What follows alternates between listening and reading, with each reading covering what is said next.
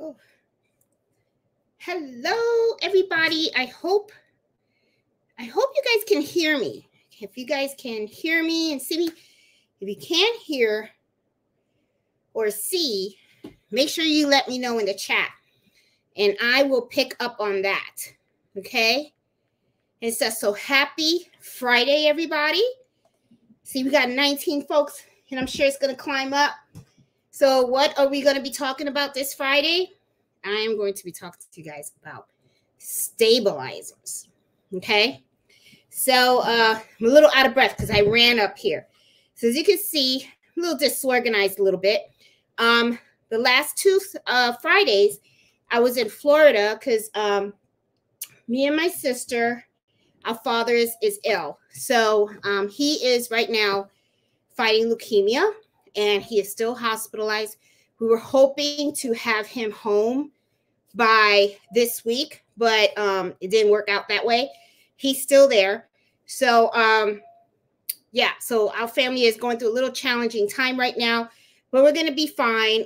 We always pull through and stuff. So yeah, but I do want to say thank you to everybody that have reached out to me, and people were even reaching out to me when I was traveling to Florida and also traveling back home. And I really do appreciate that because, you know, it's been a trying time. So anyway, but enough about me and what's going on.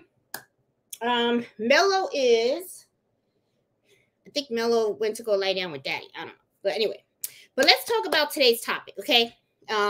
You know, we're talking about stabilizers today. Now, a lot of times you see a lot of people, they talk about the machines, they talk about the different threads, and sometimes they even talk about the product, like certain things that we're going to embroider and all that kind of stuff.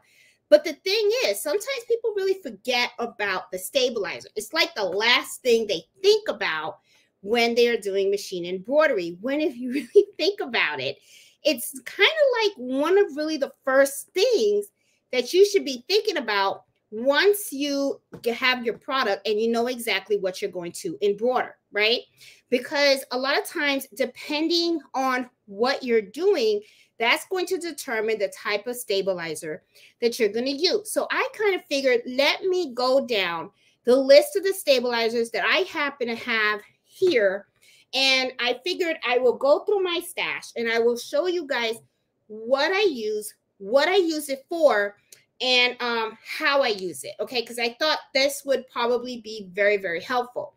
Also, if you look in the chat, okay, in the very beginning of the chat, I put a link of an article that I found on embroiderylibrary.com regarding machine embroidery stabilizer. I thought that article was really, really good. It kind of broke down the different types of stabilizers. And if you look at the bottom of that article, it even has a chart, okay? And the chart kind of lists the type of stabilizers you should use for what product and what design, okay? So I thought this was a really handy article. So I wanted to share that with you guys because, you know, it's really... first of all, I love sharing information. And, you know, it's like, you know, I don't want you guys to ever think like I know everything. I don't know everything, okay? I make mistakes too. And I still embroider and I still screw up. I screwed up a towel today and stuff. So anyway, but let's talk about stabilizers, okay? Because just like I try to share information with you guys, I still also learn and all that kind of stuff. And I've always believed there's more than one way to do things, okay? So I got the list of stabilizers in front of me on my iPad. So I'm going to go down them one by one, and I'm going to show you what I use and for what, okay, and stuff. So let me, I'm going to move this out of the way because I got my little, this is kind of like where I put most of my stabilizer, okay? It's usually like right in here. So I'm just going to grab stuff out of here, and let's just talk about it. And then at the same time, I can put everything in the back nice and neat. Sometimes it does get a little messy. All right, so I got this big roll here. Okay, now what is this roll? Kind of like slam this down. Like, ugh. All right, so this is tearaway stabilizer. All right, and it's kind of very, very papery. And I have to tell you, this is what I use for bath towels, the kitchen towels and stuff. The reason why I like to use this is, first of all, the towels and the kitchen towels are already pretty thick. Okay. So I don't really need like something like super thick. And at the same time, I don't want cutaway, because cutaway, when you cut around the stabilizer, the cutaway doesn't go away. It stays there. And a lot of times what I do when I embroider my kitchen towels is I actually use a cloud covering behind it. So what I like to do is I use my tearaway stabilizer for when I first embroider it. And then what I do is I tear it away, and then I use a cloud cover like Tender Touch or something like that. Or I'll use a product actually called Cloud Cover, which Cloud Cover, what it does is it covers your embroidery behind. And I know I'm jumping all over the place, but there's a rhyme and reason for all this. So anyway, this is Cloud Cover, and this is what I use for the aprons, okay? I like 2 aprons in the color black, and I like having the black stabilizer because what happens is when you embroider it and you turn it over, you can just put this right on top of the stitches behind your design, and this gives it a nice touch. It's really the same thing as Tender Touch, okay? The only thing is this comes in the color black, and the Tender Touch is in white. I think you could get it in Tender Touch in the color black, but it gets kind of hard to find, okay? So anyway, when it comes to stabilizers, there's usually 2 ways that you can buy stabilizer. You can buy them pre-cut, okay, and they have them in different sizes. And then you can also buy them in the roll, all right? Now, usually when you buy them by the roll, not even usually, most of the time, these are cheaper, okay? The reason is because you're the one that's going to cut them up. When you buy stabilizer that's pre-cut, a lot of times, not only are you just paying for the stabilizer, you're also paying for the service of them cutting it for you. And what I like to do is I like to buy the roll. And then when I have some downtime, which I usually use the size 12 by 10, I will actually just take this and I will just sit down while I'm watching TV or something like that. And I will take the roll and I will just measure 10 inches and cut it, then measure another 10 and then cut it and cut it. And then I have my own pre-cut stabilizer, okay? So it's just a nice, simple way for you to save a couple of bucks on the side. Now, do you really save like a whole bunch? No, sometimes the difference is about $2 or $3. But for those of you guys that have been watching me for a while, you guys know that to me, $2 or $3 is $2 or $3. And I always like to save money. So I usually get the roll, okay? Now, do I ever get the pre-cut? Yes, sometimes I do get the pre-cut. If I see them on sale, I'll go and I'll snatch them up. I also do get them sometimes for certain things, such as if I need polo shirts and everything like that, like, you know, but that's usually the cutaway. The cutaway is the one that I use for clothes, okay? So my rule of thumb, all right, and let me take out my notes because I don't want to tell you guys wrong, okay? When it comes to the stabilizer of tearaway, I always use these for towels and I use them for linens, okay? I'm always using cutaway stabilizer for types of fabric that do not stretch, all right? Now, if I am doing an embroidery on clothes, because clothes you wash a lot, right? People wear them, they wash it, wear them and wash it. So you're always going to be constantly either putting it in the washer and you're going to be putting them in the dryer. For that, I use cutaway. And another thing also to think about is, remember, sometimes shirts, you know, clothing is sometimes mostly made, and not all the time, okay? And that's why I say mostly, okay? Sometimes some shirts they're made out of stretchy fabric. Now, when you're dealing with stretchy fabric, I always use cutaway stabilizer. And when it comes to clothes, I use cutaway stabilizer too. So whenever you are, let's say you're embroidering a shirt and you're doing like a logo or something like that, I always use cutaway. Now for those type of things, I always end up buying the pre-cut sheets. And these are the ones that I use. This is Cutaway, and I kind of like this brand. I always get this from Amazon, and I always get the big bunch. As you can see, this is 200 pieces. And this is the other thing, too, that I usually do. Depending, and this is the other thing, too, that I always not conscious. I kind of always want people to know, and I always tell people, be careful about overbuying, okay? Make sure that you know how much you're embroidering and stuff like that. Don't go around like the same thing like with thread, right? A lot of times people say, well, how much should I buy?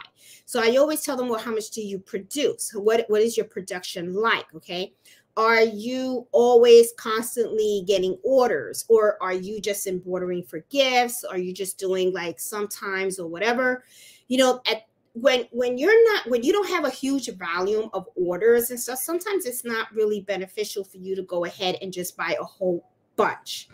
Now, for me, I do sell a lot. You know, I don't, not only just do I sell online, but I also do a lot of local sales, right? So I have now I have a big order for a wedding that is coming up, and I'm doing dinner napkins. I also have a big birthday party, and I'm doing dinner napkins for them as well. You know, and then I also have a company that reached out to me, and I'm going to be doing their shirts. So a lot of times, you know, when I get these local orders, they do become a lot, because a lot of times they're not asking for one shirt or two shirts. Sometimes they come to me, I need 10, I need 15, 20 shirts. So it's a lot, right? So my volume is kind of big. So when it comes to getting supplies such as stabilizers and threads and all that kind of stuff, I do buy a lot. However, though, just because I have a lot of sales doesn't mean I just go out and buy like a whole bunch, okay? You have to be very careful, because the last thing you want to do is to spend so much money on your inventory, and then if something goes like, you know, south, like, you know, maybe sales slow down or all that kind of stuff, it can really cut into your profit, right? So usually what I'll do is I will buy, like, let's say for instance, this, right? This is Cutaway stabilizer. Is 200 in a pack, okay? And usually what I'll do is I'll buy 2 packs. So I'll have like 400 sheets of Cutaway stabilizer. So usually what I'll do is I'll have 1 pack under my machine, and then I have another pack in the closet. That's as much as I will buy. The only time I will go out and buy another pack of this is when I see that I've used up 1 pack, okay? Because the last thing I want is for me to like ever run out. The same thing I do with like the bobbins, okay? You know, it's like right now I am running low. I only got like 1 box left of bobbins. I kind of like chanced it one year, and I bought, you know, like just 1 box. And the next thing you know, there was a shortage of bobbins, started getting orders, and I started freaking out. And I had to like go all over town looking for bobbins. So, you know, just be careful about your inventory. You know, I got a little off track, but I just wanted to really tell you guys about that. Okay, so anyway, because you could do the same thing with stabilizer, as you can see, okay? I do a lot of kitchen towels, okay? And I do a lot of dinner napkins. You know, my kitchen towels, I use tearaway stabilizer. So I usually have 3 of these in-house, because I just go and I just cut them, you know, with a ruler. And I do, you know, this is a 12-inch, because sometimes you can buy them by the different lengths, right? So I will just use this, and I'll use this so that I can cut stabilizer for my towels. But because towels is really like the big thing on my Etsy shop, I use these quite a bit. So I do buy them in bulk. But if you are just, you know, giving for gifts and stuff like that, you're probably good with 1 roll. Okay, and it's going to last you a long time, because you can see pretty thick, okay? And this does last me a long time, and I sell a lot of kitchen towels, okay? So anyway, Cutaway stabilizer, you can get, no, this is tearaway. Sorry, I'm confusing everybody. I'm so sorry. Okay, this is tearaway stabilizer, and even the Cutaway stabilizer. Both of them, you can get them in rolls, and you can also get them pre-cut. But do know that when you get them in rolls like this, you can end up saving a couple of bucks. Another thing also, okay, when you buy rolls like this, you're the one that's actually cutting out the stabilizer that you need, all right? Now, sometimes people come on and say, well, Jeanette, do you waste? No, I don't. And I'm going to tell you what you do, okay? As you can see right here, these are extra stabilizers, okay, that I have cut from different rolls. And what you do is you don't throw out the excess, okay? Take a little clip, put them together and stuff. And then when you have little small projects, like let's say somebody comes to you with a little bag or something like that that they need to have embroidered, before you go and you cut, you go into your roll and you cut another sheet, look through the stabilizer that you already have pre-cut and see if you could use that. Okay, so don't throw away extra stabilizer. You can always use it. All right, and you know what? I'll leave this out too because there is so much here that I could also show you as well. So I'm going to show this out. Okay, so cutaway and tearaway stabilizer come in different weights. All right, but you use them for different purposes. Like I said, tearaway stabilizer, towels, and all that kind of stuff. Cutaway is what you want to use if you're using it on clothes, especially clothes that have fabrics that are very stretchy, like polo shirts, t-shirts. You know, if you have a jean jacket, this is a perfect example also. If you have a jean jacket and you look at the fabric, okay, the first thing I do when I'm embroidering clothes is look at the fabric and see if you can stretch it. If you see that there is no stretch, tear away. You can use tear away. If you see that there is stretch in that fabric, cut away. Okay, that's a good way to do it. Now, also remember the reason why you want cutaway also is because if you have clothes that you wash a lot, you don't want the stabilizer to go away because remember, the whole purpose of stabilizer is to provide extra support to your embroidery design on the fabric that you're embroidering. Okay, that's the whole reason why we use stabilizer is because it's giving you extra support. Okay, so you know, just remember that. And when you are doing clothes, let's say you have a polo shirt and you have the embroidery on here, you want to be able to maintain that extra support. Now, if you have a jean jacket and the jean jacket is not very stretchy or anything like that stuff, cutaway is fine. That means that the fabric is strong enough that it's going to be able to hold that design. Now, also, you have to think about another thing too, your design itself. There are some designs out there that are pretty light. Okay, when I'm saying light, it means that it's not very condensed in the stitching. If you have a design that's very, very dense, a lot of times you're going to need a strong stabilizer because it is really going to be, you're going to be hammering down a lot on that fabric. So you want to be able to really give that fabric all the support that it needs as you are embroidering. All right. So that's another thing. Let me see. So I talked to you guys a little bit about the cutaway and the tearaway. The other one that I use a lot now that I'm going through my little stash is I use, oh, where did it go? I had it. Sticky stabilizer. There it is. All right, sticky stabilizer, in which you can see I'm running low. So I'm going to have to go out and buy some more. What do I use the sticky stabilizer for? The reason why I use sticky stabilizer is whenever I am embroidering bags, okay, which I am using my fast frames, I will use the sticky stabilizer on that. The other reason you would want to use sticky stabilizer is, let's say you have like a fabric that is pretty slippery, okay?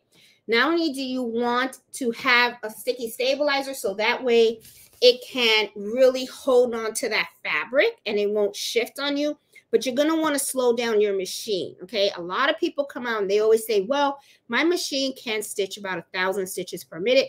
My machine can go up to 650. Just because you have that speed doesn't mean you have to use it. Something to think about, okay? Because you got to remember, sometimes the best things in life take time. So when you rush, you can end up with a little bit of a mess. So sticky stabilizer is really great if you are embroidering stuff such as dinner napkins, because the dinner napkins, you want them to lay flat. You don't want that fabric to do any type of shifting or anything like that. So when I'm doing dinner napkins, this is my baby. Okay, I use this. Another reason I use this is, let's say I am using my fast frames. And for those of you guys that don't know what fast frames are, this is like one of the hoops for the fast frame. Okay, these are some of the hoops. This is for the multi-needle machines. And what I usually do is I will stick the stabilizer underneath, and then I will insert this in a bag, like a backpack or something like that. And then I will put this on the machine. Okay, so it kind of helps to hold things in place. Now, some sticky stabilizer is really, really good to hold an item. Some sticky stabilizer can be a little kind of flaky. So a lot of times what I usually do is I use double-sided tape as well. And I put the double-sided tape on the sides of the fast frame. So that way it can also give it that extra grip, okay, on the bag and stuff. I also slow down my machine, and I do babysit items that I do put on my fast frames. I don't walk away from the items because you just never know what can happen. Okay, so sticky stabilizer is something that's really great. I usually use this for a lot of bags. Okay, now let's talk about something else. All right, you know, we got our tearaway, we got our cutaway, we got a sticky stabilizer. There is another stabilizer out there that a lot of people sometimes they just don't know about, and that is called no-show mesh. Now, when would you use no-show mesh? Now, no-show mesh is this stabilizer right here. Okay. Now, this is very similar to cutaway. All right. Now, there are two types of no-show mesh that you can buy. You can buy it with adhesive and you can buy it without adhesive. I actually like the adhesive one, and I'm going to tell you why. Because it kind of really, you know, you just turn your shirt inside out, and then what I'll do is I will cut the piece that I need that's, you know, for the embroidery, and I will iron it on. And I like that because it stays nice and flush with the fabric. And then I can go ahead and I can start embroidering. Now, this is very popular if you are embroidering something like a t-shirt. That is something that a lot of people sometimes have problems with and they complain about. It's like they'll have like a little shirt, you know, they'll take a t-shirt or something like that, and then they embroider on it. They'll either use you know, a cutaway stabilizer, or they'll use a tearaway sometimes. And then one of the things that they say commonly is that after they're done embroidering, they say, hey, I can see the stabilizer through the shirt, right? Because the shirt is sometimes pretty thin and sometimes you can see it. So this is what this usually is for. And it's actually really, really, really good. Okay. Now, what I do is when I am doing shirts, this is what I use. Okay.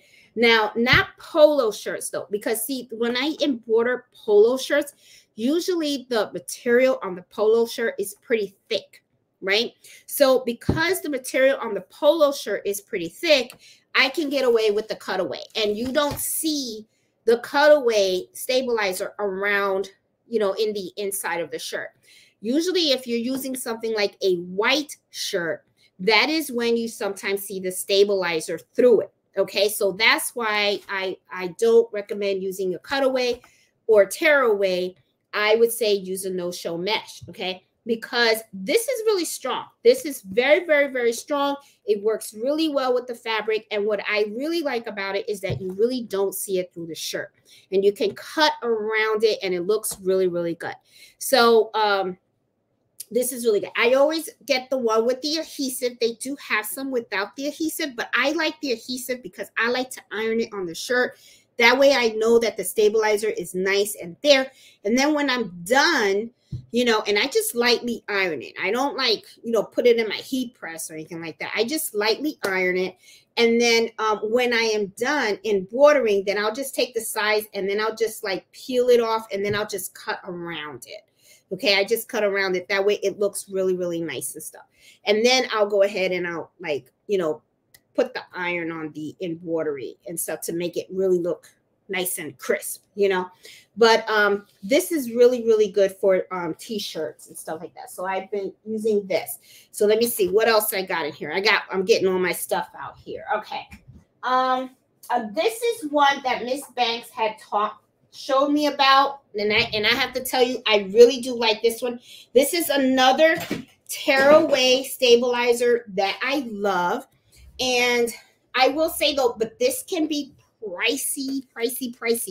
So if you get this tearaway stabilizer, what I recommend you do is make sure you save those Joann coupons and watch Joann when they go on sale. Okay, because these things do go on sale. So let me show you. I'm going to put this on the camera so you guys can see what this is. This is one that she told me about, okay? And it's called 360 Easy Stitch.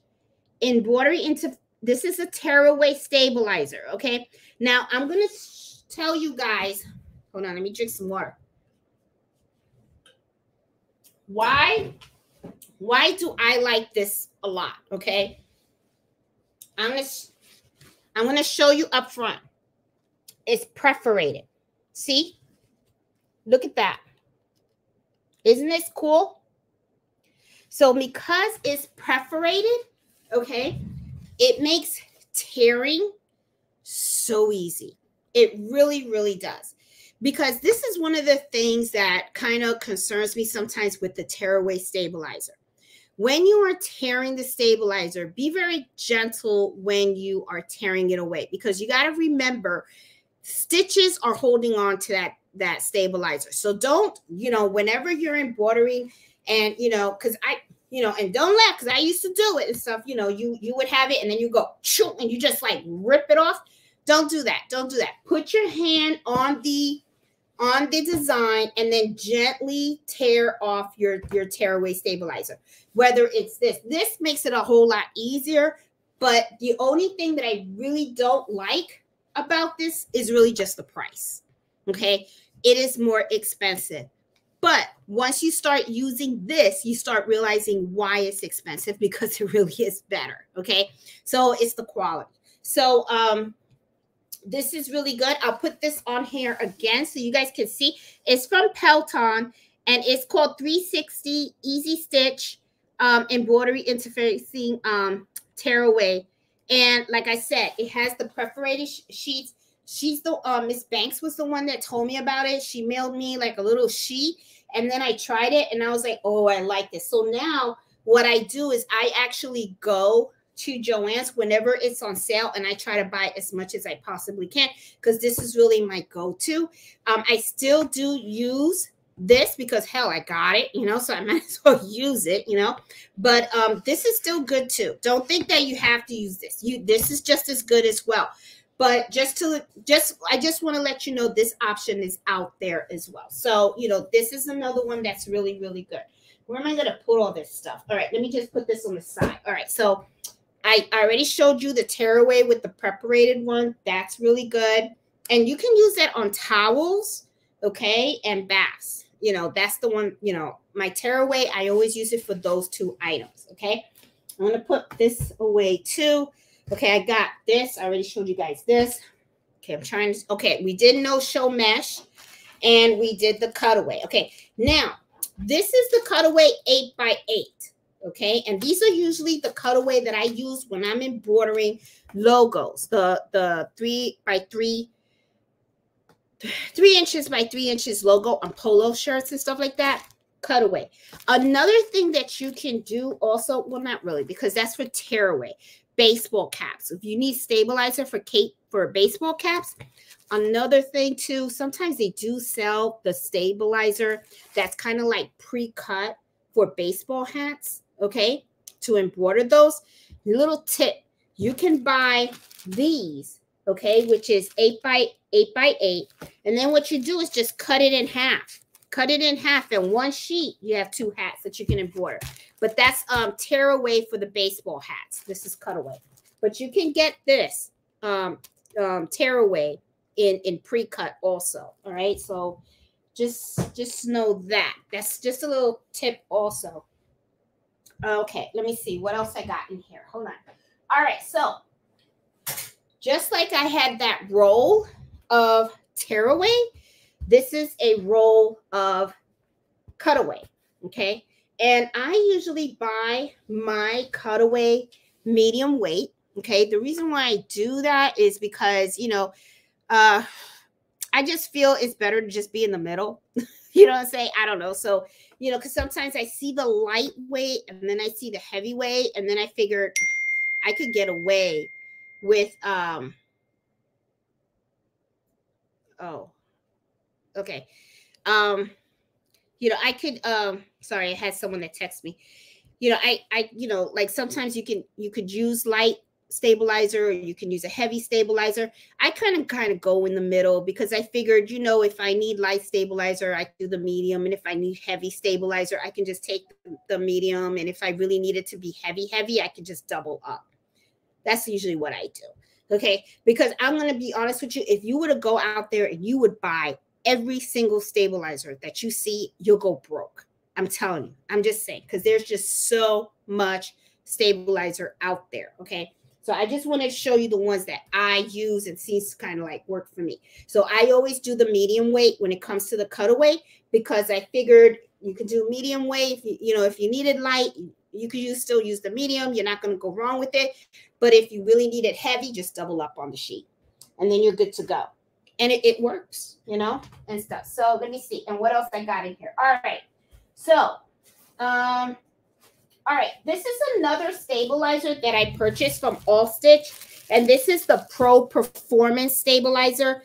This is very similar. And I'm going to pull a sheet out so that you can see this. This is very similar to the one that Miss Banks told me about. But it said, this is not tearaway, this is cutaway. But as you can see, it is perforated also. I actually really liked this. This is very, very, very strong, okay?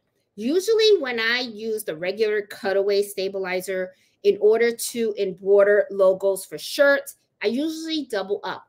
When I use this, I just use one sheet and I'm good to go, no matter how dense the design is.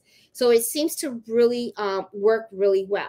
Now, I am going to tell you, it is a little pricey, you know, but I did buy a pack. I bought like 125 of them. I still have plenty, and they seem to work really, really well. And I got a feeling I'll probably just buy more of these. And I got them from All Stitch, and it's from the Pro Performance. And this is the 8.5 by 8.5. You can buy them in different sizes if you want to. All Stitch, you know, sells all types of stabilizers, but and the different sizes, and they also sell the different weights as well. But I wanted to give this a shot because I was doing a lot of logos for a lot of different small businesses around here, and these really seem to work really well. So it's just something that I just wanted to show you guys that I've been using. And you know what I really like about this is that I only use one sheet instead of using 2 cutaways. So in a way, it is a little pricier, but at the same time, I feel like I might be saving a little more money, because at least when I use the regular cutaway, when I'm using this and I'm using 2 sheets, if you really think about it, that means that I'm using this more than this. So I actually think I really do save more money if I just spend the extra couple of bucks up front. In the long term, I end up, you know, saving more by using this stabilizer than using the cutaway. Okay. So, yeah, wanted to show you that one. It was just something that I saw on their website, and I wanted to give it a shot, and you know, it worked out really good. So I was just like really, really amazed by that stabilizer. I thought it was really, really cool. All right, let me see what else I got here. Okay. All right. So just like here, my 8 by 8, I have cutaway. I also have the tearaway. Okay. And I use this both. This I usually use for my dinner napkins. Okay. As you guys know, I love doing dinner napkins, especially gifts for friends, you know, when they buy a new home, or, you know, if they're having like some kind of event or something like that. And I'll ask them, I'll say, hey, do you want me to make some dinner napkins for you or something? They always love that. So, you know, I like to use the tearaway for the dinner napkins. And this works really well. I use the 8x8 because I use my 5x5 hoop to do the designs. Usually my designs for dinner napkins are no bigger than 4x4. Okay. They could be a little bit bigger sometimes depending on the design, but I usually like to have it 4x4 or smaller. And I always like to put it in the corner of the dinner napkin. So, yeah, but I do use these. I kind of like this brand, the new Embroidery. Their brand really seems pretty good. And I like them. You can easily get these off of Amazon, you know, and you could probably go to their website and kind of pick them up from there also. But you know, they're not too bad and not too expensive. So, you know, they seem to be, they seem to work pretty good for me. So these stabilizers are pretty good for me. Okay, now the other thing, let's talk about let me see. Oh, I got more stuff back here. All right, let's keep rolling. Okay, what else do I have? I'm really cleaning up over here, ain't I? All right, see, okay, this is the other thing too. See, you can see how I was telling you? This is what I use for hats. See? And all it is this, cut it in half. Just a little tip, okay? That's all it is. Just cut it in half. And whenever I have to embroider a baseball hat, I just take one of these sheets. Because that's the other thing too. When you go to these websites and you see these stabilizers and they have, you know, it's really like the material. It's like, you know, it's either like, you know, cutaway, tear away. They have the different weights and all that kind of stuff. Sometimes what you got to do is, because you can really spend a lot of money, you know, you can end up buying the roll, you can buy the pre-cuts, and they have the different sizes and all that kind of stuff. So usually what I start doing is I start thinking about it. Okay, well, if I buy the pre-cut, they want some kind of dollar amount, right? And then if I want a different size, then it's another dollar amount. So usually a lot of times what I do is I actually prefer to really buy the rolls like this, okay? And then I will take my time and I will measure and I will pre-cut my own stuff. Okay. I just find that getting the rolls are sometimes a little bit better. Okay. Now the 8x8 is a size that I do use a lot. So whenever it comes to pre-cut stabilizer, if I have to buy a stabilizer that's a certain size, I'll usually do the 8x8 for the simple fact that it's really good for logos and my dinner napkins, right?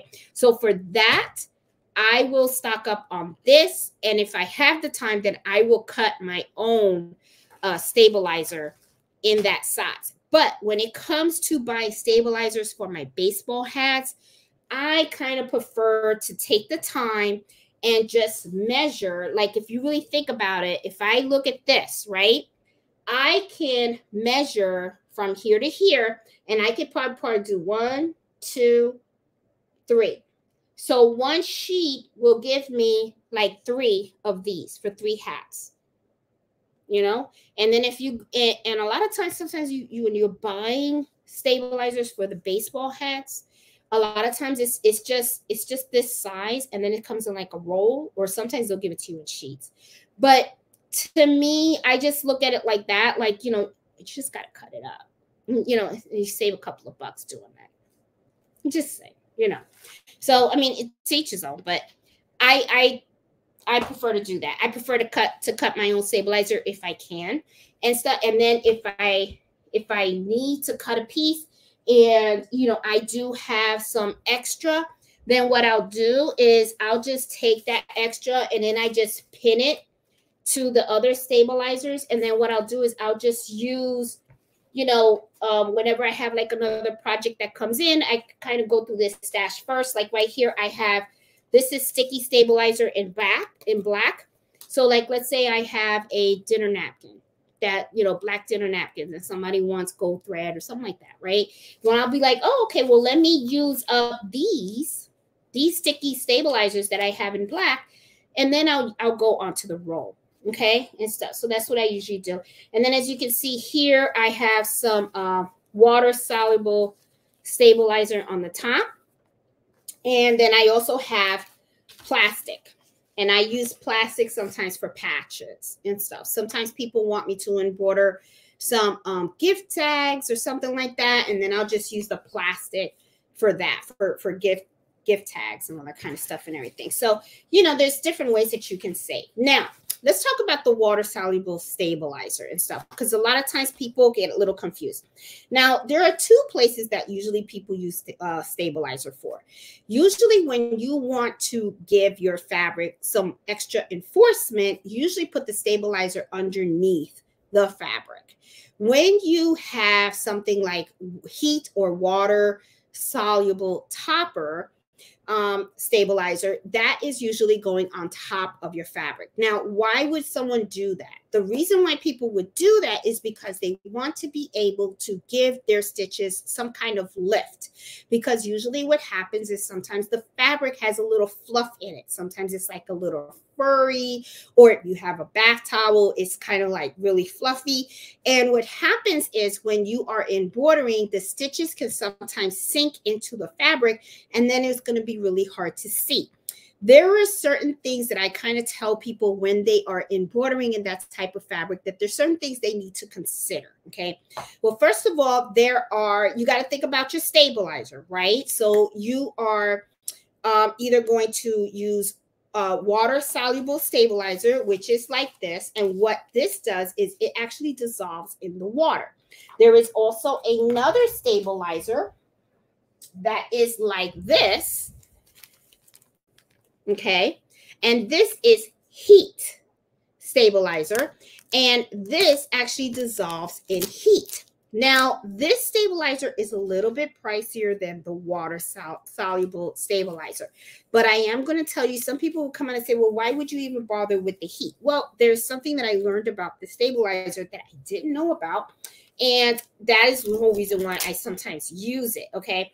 Now, when it comes to bath towels, and I had been using the water soluble stabilizer for bath towels, and I usually use it because it is more economical, but at the same time, I kind of know for the design that I'm using, the water soluble stabilizer would be enough. However, let's say you have a bath towel, right? And the bath towel is pretty thick, all right? And you don't have the software to add knockdown stitches, or you don't have an embossed file so that you can put the lettering on top so that the lettering can kind of like shift, you know, give the lettering the lift, okay? So that way it can stay nice and clear.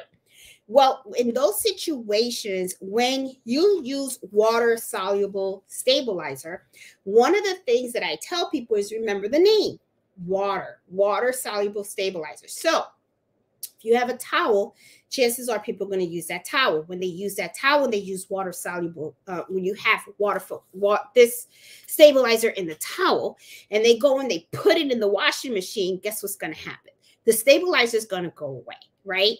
And then what's going to happen is in time, that stitching is not going to look fresh and crisp as it did when you first pulled it out of your embroidery machine. What's going to happen in time is those stitches are going to sink into the fabric, and it may not look as neat as it once did look when you first embroidered it. So one of the things that I learned about the heat one is if you use this stabilizer, okay, what happens is when you put it in the washing machine, this does not wash away. And even when they take this and they put it in the dryer, it will not go away with the heat of the dryer. It actually melts away with the heat of an iron, okay? And I found that very interesting. And I was like, you know what? This is perfect if you don't have the knockdown stitches. Now, this is something that I do caution a lot of people about, because sometimes people are like, well, Jeanette, I don't have the software to add the knockdown stitches, and I don't have the embossed files, and I just want to put some fonts on the towel, okay? Something that you may want to consider, okay?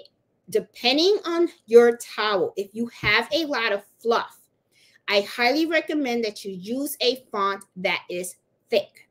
If you use a font that is very thin, eventually that, no matter what stabilizer you use, I think, you know, to me, I'm just letting you know, so that way you're not shocked when you washed it the third time and then you look at it and you're like, nah, I can't see it, okay? It's going to look funky. I'm going to tell you right now, it's going to look funky, because what's going to happen is when you first embroider it, right, you have just literally embroidered on that towel, so it, you know, the stitches are over the fibers, right? So everything looks perfect when you take it out of the machine. When that towel goes into the washing machine, right, it's going through its little washing cycle and everything, the fibers are moving, and before you know it, the fibers are going to not be underneath those stitches anymore. It's going to be around the stitches, okay? So, and if you have a font that's very, very thin, eventually it's going to sink in, all right? So when you are embroidering bath towels, make sure that depending on how thick the towel and the fiber is, okay, and how much fluff you have there, the more fluff, the bigger and thicker you're going to want your font to be, okay? Now, also, this is really recommended, especially if you're not using knockdown stitches. If you're not using knockdown stitches, use the heat topper, okay? The way you use it, the same way you do water soluble topper, okay? You put this on the fabric, all right, and you embroider on it. The way that you would get rid of this, okay, is you can easily cut around it, and then the pieces you can't cut, take an iron and just gently, okay, not steamy hot like crazy, you know, but gently, this will dissolve, and it's not going to damage your iron, okay? It's not going to damage the iron. This actually really works. As a matter of fact, I'll even do a video on this so you guys can see me using it, and it's really good. The only downside, like I said, is it's expensive. That's all it is. But you know what? I mean, we talked about this before. Everything in embroidery is expensive and stuff, and unfortunately, you're going to have to come to the decision as to where you want to spend your money. Okay. Sometimes you know, there's certain things that you're going to want good quality, and there's going to be certain things that you can kind of save a couple of bucks on. But when it comes to things like this, you're going to have to spend the money, you know, it's sad to say, but it's true. I mean, you're just going to have to and stuff. But yeah, this stuff, very, very, very good. I know I gave you guys a mouthful about this, but it's really, really good. Something that I really recommend. The other thing that I'm going to tell you guys about regarding stabilizing, all right? There are going to be times when sometimes you have a specific fabric that is very, very, very flimsy, very, very light, okay? And sometimes it can be a little challenging to embroider, because when you put your stabilizer underneath, you could end up getting like stuff like puckering and all that kind of stuff. So what would you do in those type of situations? Well, that is when I say think about starch, okay? Starch is really, really good, because what it does is it helps give your fabric that strength, okay? Now, there are two different types of starches that I like using, all right? One of them is the Terrio Magic. This is really, really good. It's liquid fabric stabilizer. And what is really great about this is that you can use this on a fabric, and it's going to really give it like some type, you know, it's really strong, okay? So if you're going to be embroidering on some really light fabric and stuff like that, I would say use this. I know you guys can't see it because it got part of your glare. And this will give that fabric some strength. And then what will happen is you can embroider on it really nice and easy. If you don't want to use this, not a problem, okay? Another starch that you can use, my sister turned me up on this. She loves this stuff, okay? She loves it. And I can see why. It smells Really, really nice. It comes in different fragrances. It's Mary Ellen's Best Press. Okay, and this is also a clear starch, and it comes in different fragrances. And this is also really good. Just spray this on there, iron it on the fabric, and it'll give the fabric a little bit of strength too. Don't want to use this either, not a problem.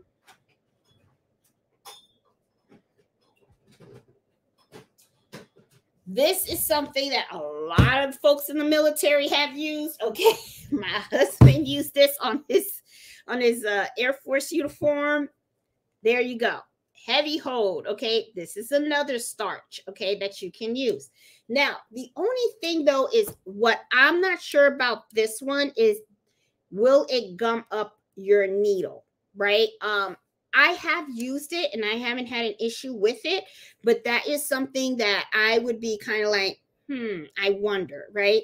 But I do embroider slow, that I will tell you. I'm not one of those that I'm always like rushing to do my embroidery and stuff like that. And I'm reading this thing to see if it says anything, but it really doesn't. But I have used this. And it has worked really, really good.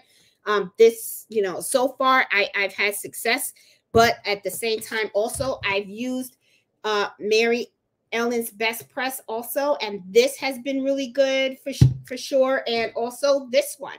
And this has done really good. So you have choices out there, right? You have choices out there. So, if you have issues with puckering and stuff like that, sometimes, you have to kind of sometimes also play around with the fabric that you are embroidering on. Okay.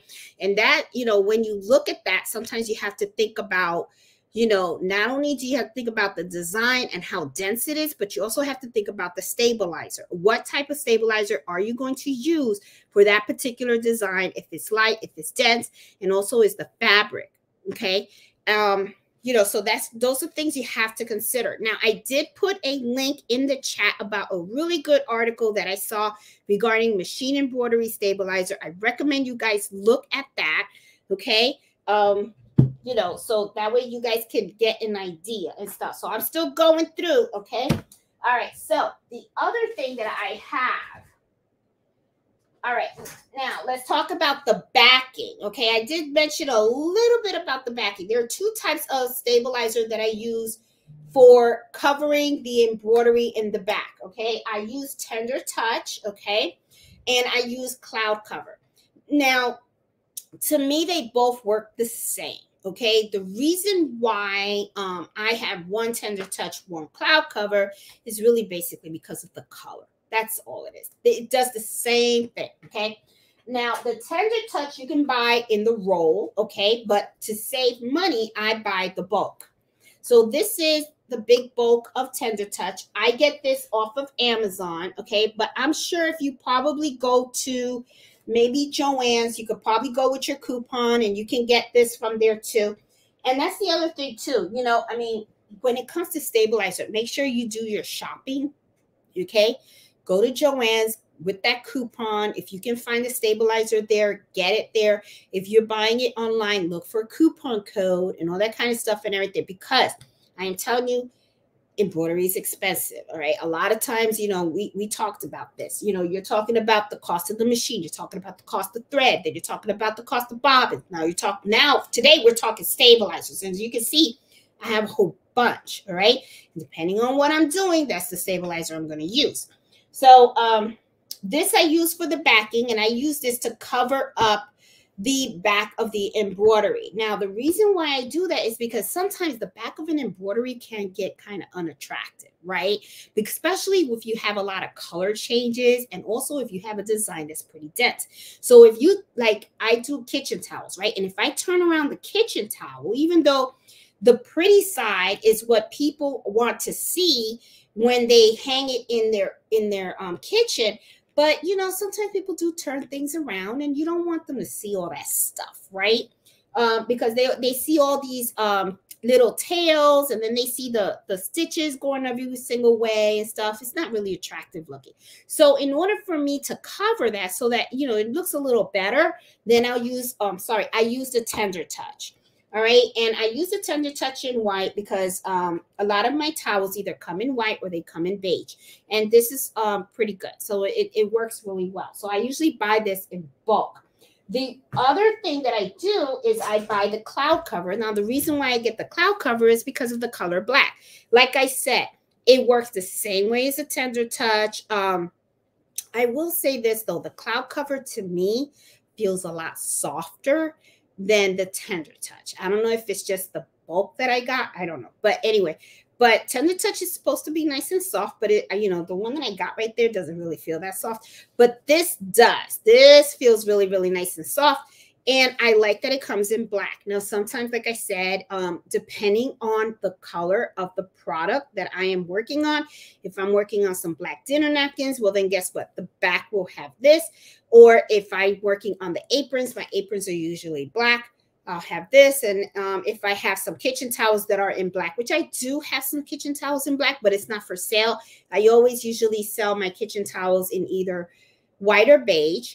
Okay, I don't go off selling all these different colors because what happens is you can end up like going crazy. You know, sometimes the more options you give people, the more issues you're going to have, you know, so you got to sometimes try to maintain your business processes. You know, you got to think about that, you know, not just making the sale, but how you're going to keep your sanity while you're creating all this stuff. So, yeah, so I like the black color. I think they might have this in white. And if they do, I may end up, you know, after I use up all my Tender Touch, if I see this in white, which I'm sure they probably do have it, I may end up going to cloud cover because I don't know, for some reason, I really like the way this feels a lot better than the Tender Touch. I know a lot of people are really like, they love the Tender Touch, but for some reason, I just kind of favor the cloud cover. So I may end up switching and stuff like that. So I don't know. We'll see. All right. So let me go down here and let me see what else I got. The sticky stabilizer. Okay, sticky stabilizer. I did show it to you guys in white, which I'm running low on.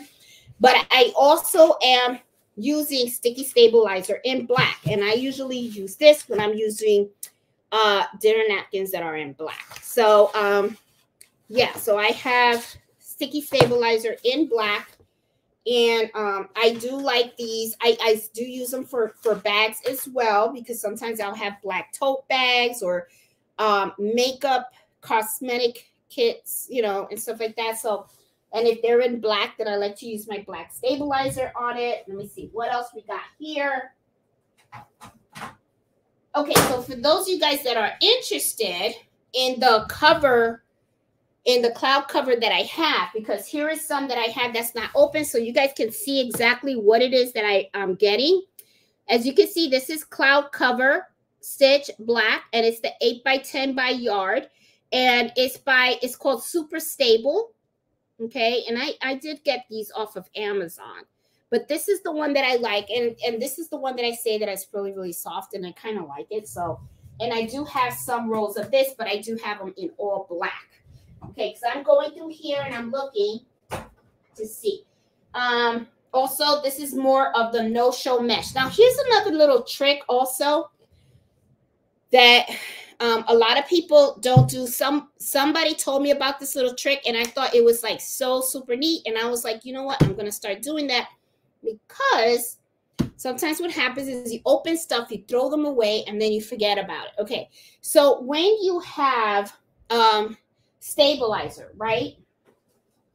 Just like this, right? You know how you get it and it comes like in a little plastic thing, and it always has the label like right here, right? So what ends up happening is you open it up and then you throw away everything. And then let's say you only bought one and you ended up liking this stabilizer so much, and then you're like, you know what? I'm running low now. I want to buy it. Well, sometimes what happens is you're buying so many things, sometimes you can forget. You can forget where you got it, what was the brand, and everything like that. One of the things you can do is when you open this up, okay, don't throw out the plastic. What you do is you put it right in here. So this is a no-show mesh, okay? And then I like it. So if I want to know which one it is, I pull this out. This is the plastic.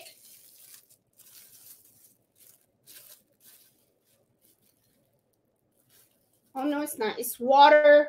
Oh, this is for, okay, sorry. This is another type of stabilizer. I'm over here thinking that it's no show mess. See, and thank goodness that I keep the plastic in here because then I would have used it for the wrong thing.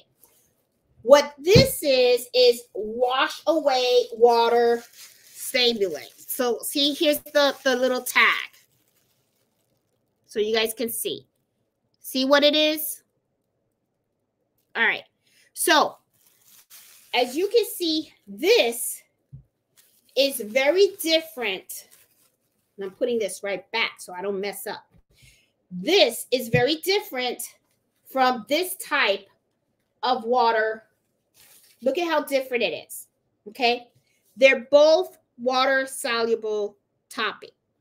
What do you use for what? This is what I would use for towels, bath towels, and everything like that. This is what you use for free lace embroidery. And if you don't know what that is, hold on. I have some free lace embroidery somebody gifted to me.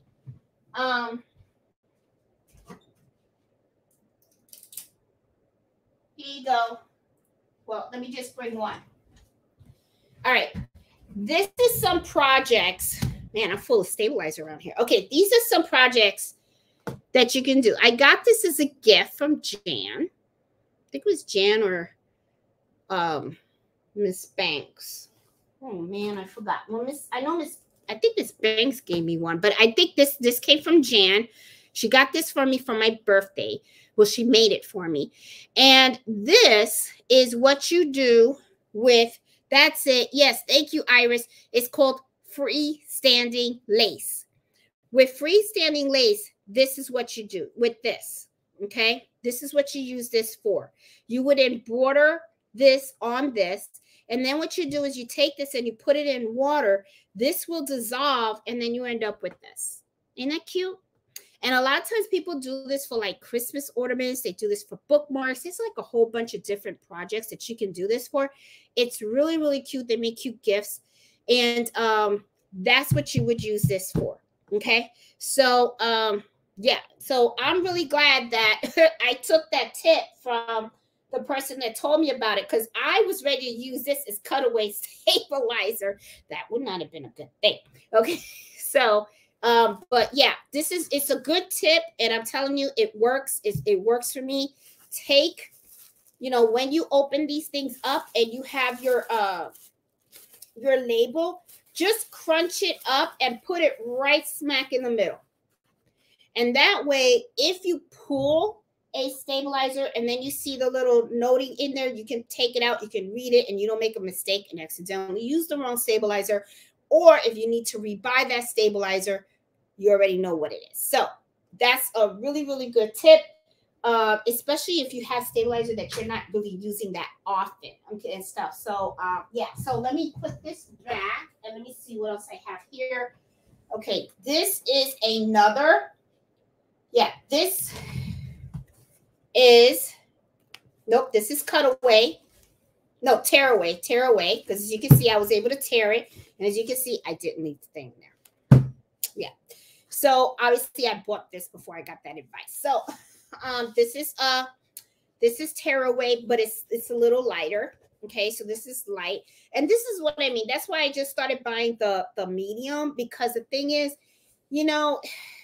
you could end up spending so much money on different stabilizers, because they make stabilizers for like almost everything. All right. And a stabilizer is not cheap. It really, really, truly isn't. So this is lightweight tearaway stabilizer and stuff. And, I do use this for like dinner napkins. Dinner napkins really good, because a lot of times the dinner napkins that I use are pretty heavy material anyway. So, and the designs that I put on them are not that dense. Okay. I don't like using dense designs on dinner napkins because you could end up getting a lot of puckery and all that kind of stuff. So I don't like doing that. So let me see what else we got here. Okay. This is the no-show mesh. Okay, this is the no-show mesh. This is another one that I get. This is the fusible mesh that I get. Okay, again from Super Staple. They're pretty good and stuff. So I kind of like them, as you can see. Let's see. This is another one, and this is a heat away, and I do have the thing in here.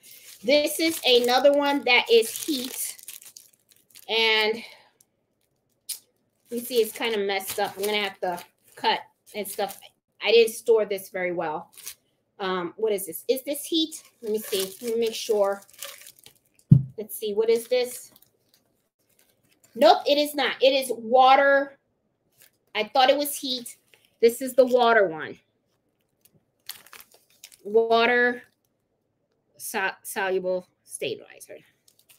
Yeah, so see, that's what's really good. See, because look, I would have thought this was heat and I would have put this on my iron. So yeah, always take the stuff and always put them right smack in the middle so that you can, as you can tell, I have not gone through my stabilizer in quite some time. And this probably was somewhere where the humidity probably got to it, maybe over the summer. There you go. Okay. Yeah, probably over the summer, the heat probably got to it. And yeah, but that's okay. That's all right. I don't waste anything. I don't waste anything. I'm telling you, I keep everything. All right, let me see. I got more stabilizer in here. Let's see what else I have. All right, I got more. Oh, what is this? Okay. This feels funny. I don't know why I bought this. This is another stabilizer. Woo! Let's see. What is this? This is, oh, this is topping over the back. This is another, it's kind of like Tender Touch, and I will tell you it feels nice. It feels nice. I'm kind of glad that I'm going through this because I didn't even know I had some of this stuff in here. Ain't that something? And it's from World Winer. Okay, and this is fusible. I really like this. You know what? I'm gonna leave this out. Along with my Tender Touch and stuff because I need to use this. I didn't even know I had this back here. Oh my goodness, look at that. All right. Oh, and I have more extra sticky stabilizer. Oh. Now I know this is heat. Yep. Heat stabilizer, and I got this from All Stitch. This is more heat stabilizer. And as you can see, look how little you get. You don't get a lot. Well, yeah, you don't get a lot. You can see I didn't open this yet, but you don't get a whole lot. So, and it's pretty pricey. To me, the heat one is pretty pricey. So that's why I'm like, I use it, you know, use spur and stuff. Is that all I have? Yep, that's all I kind of have. And so a lot of the stuff is more of the same. The other thing that I use, that a lot of people use, and this isn't really stabilizer. This isn't really stabilizer, but if you are doing a lot of applique, you're going to want to use Heat and Bond Light on your fabric because this is going to prevent the fraying. All right. You don't want to use the strong one. You want to use the purple one. Okay. So make sure you use this one. You know, going through all this stuff, what's going through my mind is ching, ching, ching, ching, ching, ching. All this stuff costs money. God. It's like ching, ching, ching, ching. Yeah, and I think that's all that I have here. Now I have like a little mess, but that's okay. I'll have to clean up. Yeah, sometimes it's good to go through your stuff so that you can see what you have, you know, because that's what ends up happening sometimes. And I don't know if this happens to any of you guys. Sometimes what happens is you can forget what you have. And then when you need it, you don't know you have it already. And then you go and you rebuy it. You buy it again, thinking that you don't have it. And you do. So I'm going to have to organize all of this. I'm just going to get this out of the way right now. And I'm going to have to organize all this. And maybe I should do like an inventory sheet of the stuff I have. That way. Oh, look. Little piece of stabilizer. Okay, I'm gonna have to put that there. That way, I have like a little inventory sheet and stuff like that. But yeah, that's what ends up happening. Sometimes you have so much stuff that you actually forget what you have. and then it's just a mess, you know? I mean, and then you rebuy. And it's like, oh, really? You're like, yeah. So anyway, guys, I hope some of this was a little helpful to you. You know, but like I said, I linked that article. I think that article is really, really good at explaining the different types of stabilizers, what to use when. And I'm going to see if I can do like some kind of videos using the different type of stabilizers, especially like the heat and the water soluble stabilizer, so that you guys can see how it disappears with the iron and all that kind of stuff. So that will probably help a little bit and stuff. I know I'm a little off today. I didn't have like a you know, an outline to go through one by one like I usually do. You know, I always make fun of Nancy about her and her little cue cards and stuff. And I'm always like, why you got those cards and stuff? She's like, you have an outline too. I'm like, yeah, but you got the little card. Now I know. Okay, so yeah, but I thought going through here and pulling out all my stabilizers, I can tell you what I have, what I use, and what I've used it for. You know, it's pretty really simple with me, you know, because it's like I either use cutaway, tearaway, sticky stabilizer, and then the toppings. That's really all I really use. Now, you know, there are so many stabilizers out there. You can really go crazy and buy a whole bunch. But then sometimes I think about it and I'm like, well, it just really depends on what it is that you're trying to embroider. So to me, it's like I usually embroider the same thing all the time, which is like dinner napkins, kitchen towels, shirts, polo shirts, bags.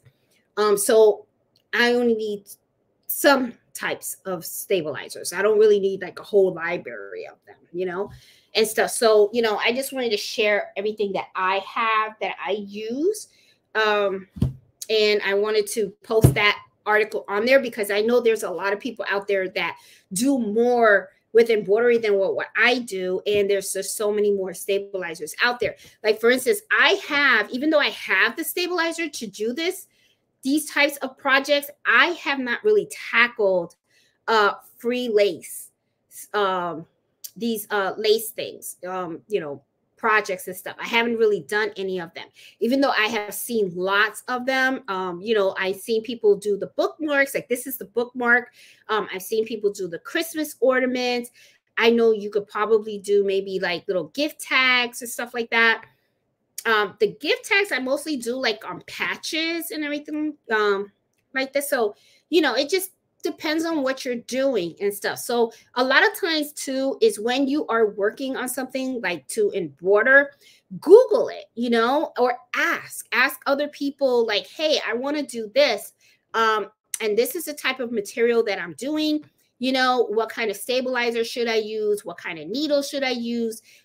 This is the type of design. You should be able to tell people if you have a dense design or not. Another article, and if you guys have watched me for quite some time, you guys know that I like this article a lot. This is one that's called Fabrics 101 Stabilizer and Design.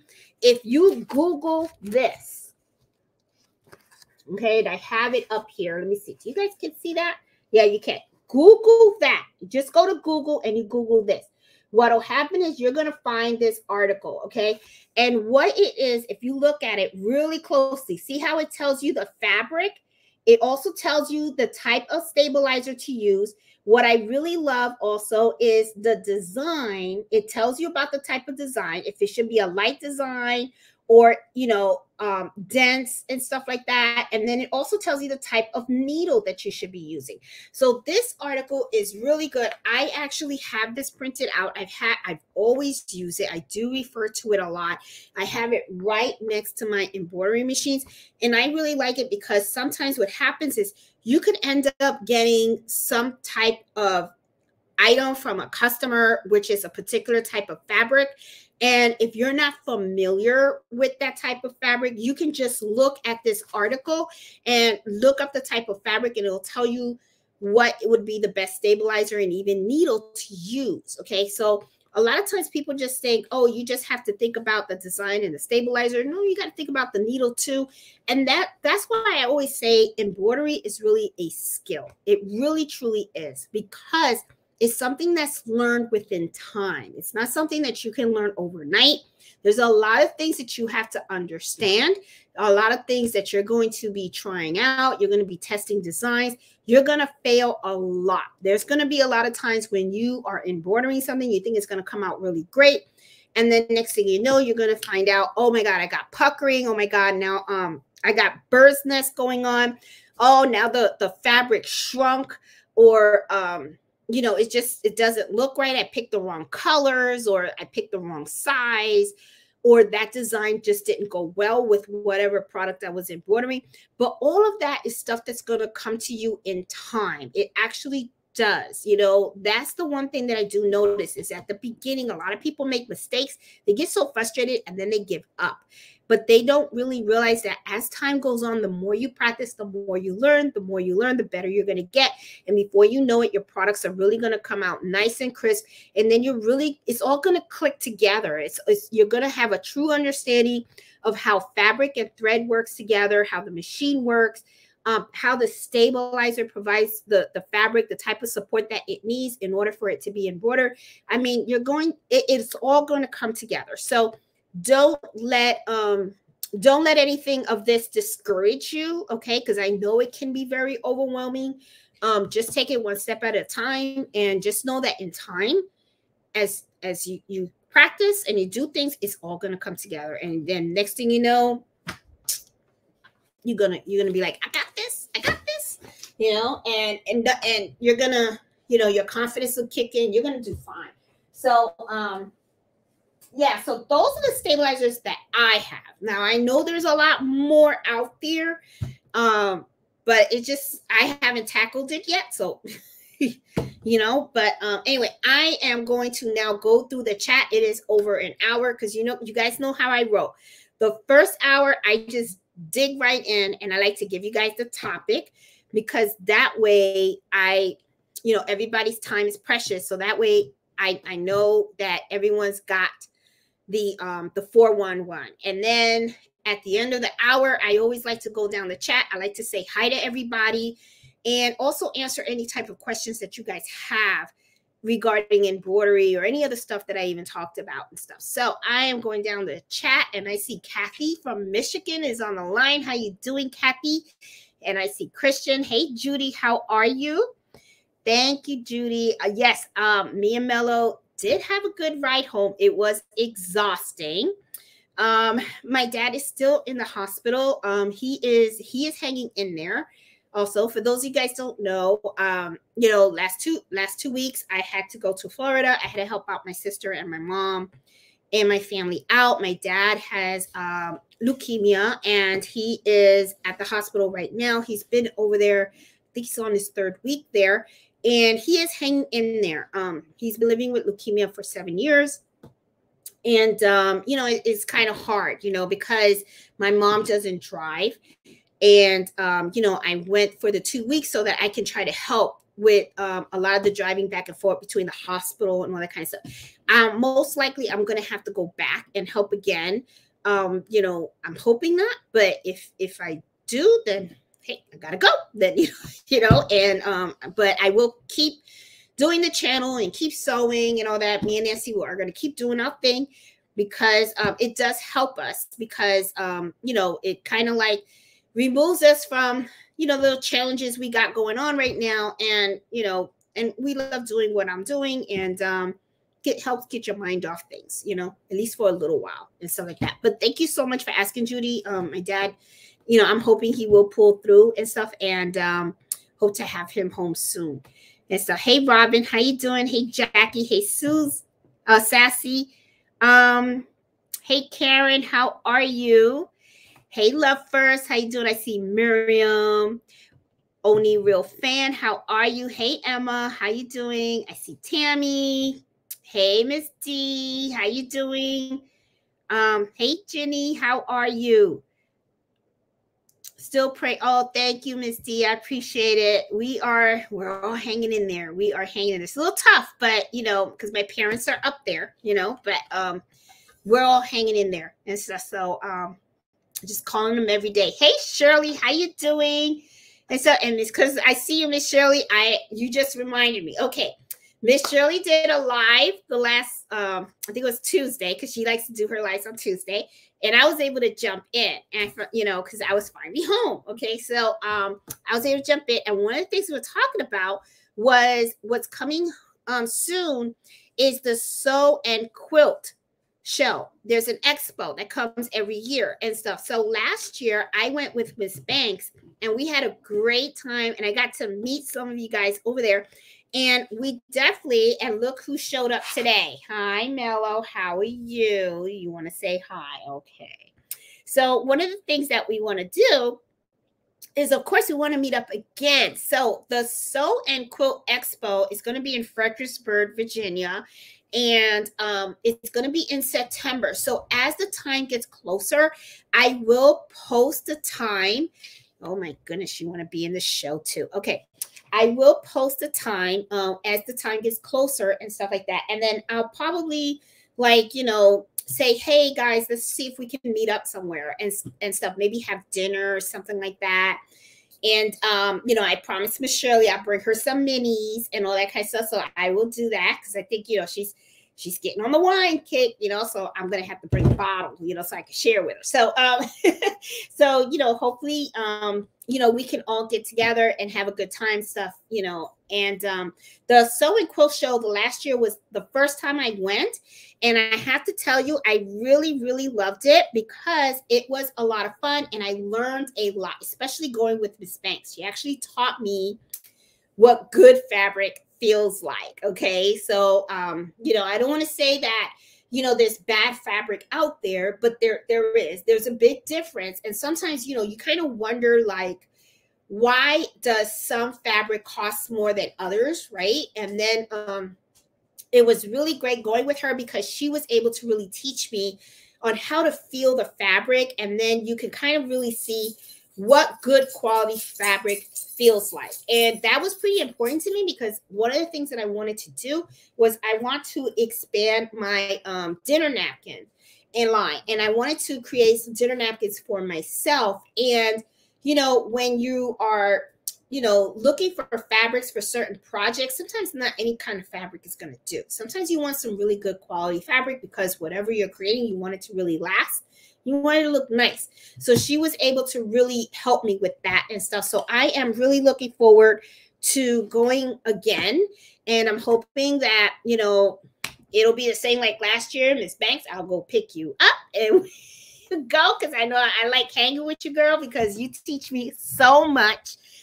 And we also saw Mylar embroidery, which Mylar is something that I definitely want to try. I'm going to go online and I'm actually going to buy some of those Mylar sheets and I'm going to buy a Mylar design. I mean, we went to a booth and it was just beautiful. I mean, it looked like bling. It just looked like bling. It was sparkly and everything just looked so cute. I mean, I was just like, oh, that's nice. And I'm over here thinking that they used sparkled vinyl underneath and stuff like that, but it's actually a special type of film that they use underneath the embroidery, and it just really, really looked beautiful. So I definitely want to give that a try, and when I give that a shot, I'm going to videotape it so you guys can see it, and I hope that the camera will do justice, but to the design, because all I know is when me and Miss Banks saw that, it was just beautiful. It was just really, really beautiful. But anyway, I'm hoping that we can all get together this year and meet up there and have a really good time and stuff like that. So yeah, Miss Shirley, don't worry, I am on it. And we'll get together and really have a good time. Hey, Alice. Oh, thank you. I appreciate it. Hey, Ozzy, how you doing? Let's see. I see Kelsey. Hey, Yola Bean. How are you? Hey, Paul. How you doing? Let's see. Hey, Linda. Kelsey. Hey, Young Gifted. Miss Max. How are you? Let's see. Shirley, hey, Angela and Stitches. I see Patricia, Alicia, Linda. Let's see. Hey, Debbie, how are you? I see Peggy. Hey, Deborah, how are you? Oh, Busher paper. I just want to use a Busher. Are you using Busher paper for stabilizer? That would be interesting if you are. Hey, Jill. Oh, thank you so much. Yeah, I really am. I mean, we are a little worried about my dad. He is up there, but we are hoping that he gets to come home soon. It's been kind of really crazy. It really has. You know, it's been a little on the wild side, you know. But we're hanging in there. Okay, Tammy said, does the sticky stabilizer gum up your needle? Okay, Tammy, I have heard that it can sometimes do that, but usually what I do is when I use a sticky stabilizer, I kind of do run the machine at a slow pace, and that sometimes does help, okay?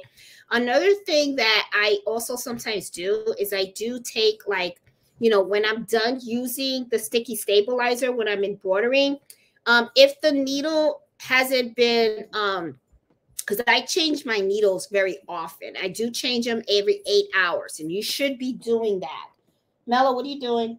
Okay, I just wanted to make sure he's not, okay, that, you know, he's not chewing on my stabilizer and stuff, because I could just see the water stabilizer in Mello's mouth, right?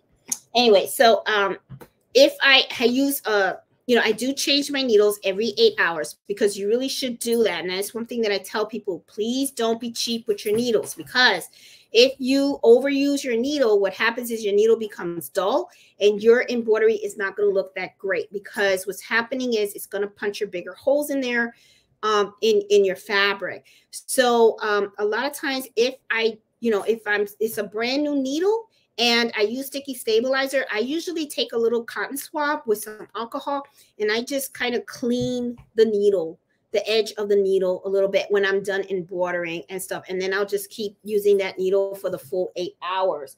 So that way I know that, you know, I'm good. So, but, you know, I have not personally had an issue with the sticky stabilizer, Tammy, but I have heard some people complain about it, so I think it could be the brand maybe.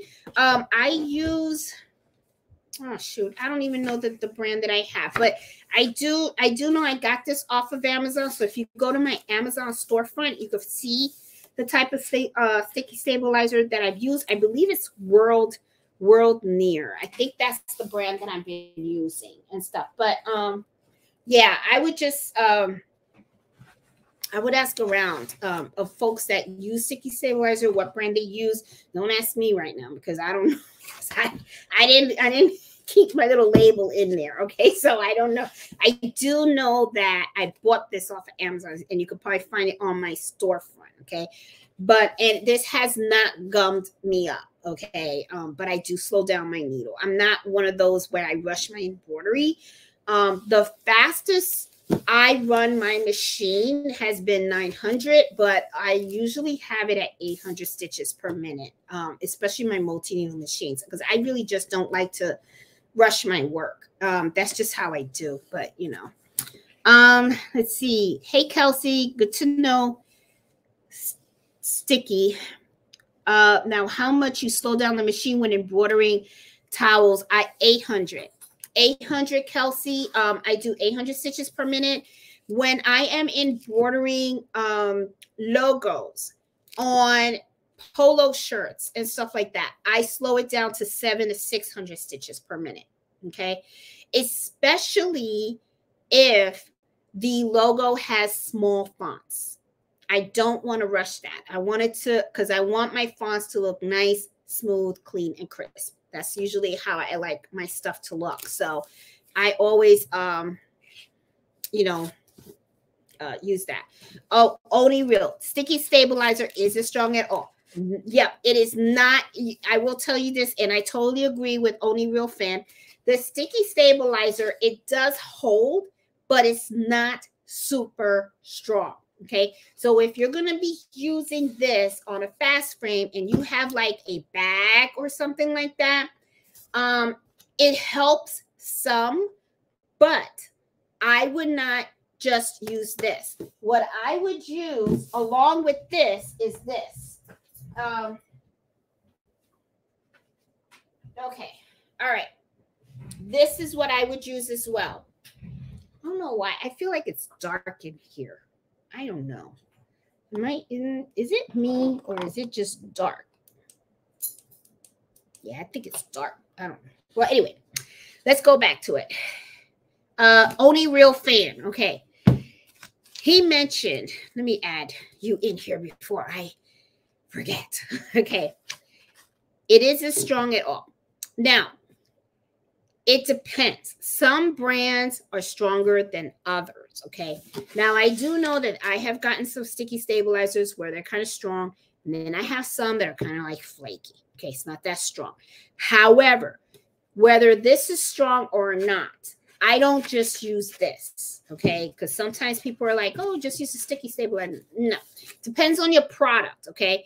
If I'm using this to hold down a piece of fabric, okay, and there's no weight to it or something like that, you know, then I'm fine with this.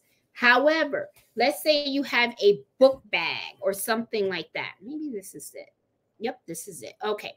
Let's say you have a book bag or something like that, right? And I need it. I want to put the monogram on a book bag, okay? Then instead of just taking the sticky stabilizer and putting it underneath here, I use this. Now, what is this? This is double-sided tape, and this is strong double-sided tape. And what I usually do with this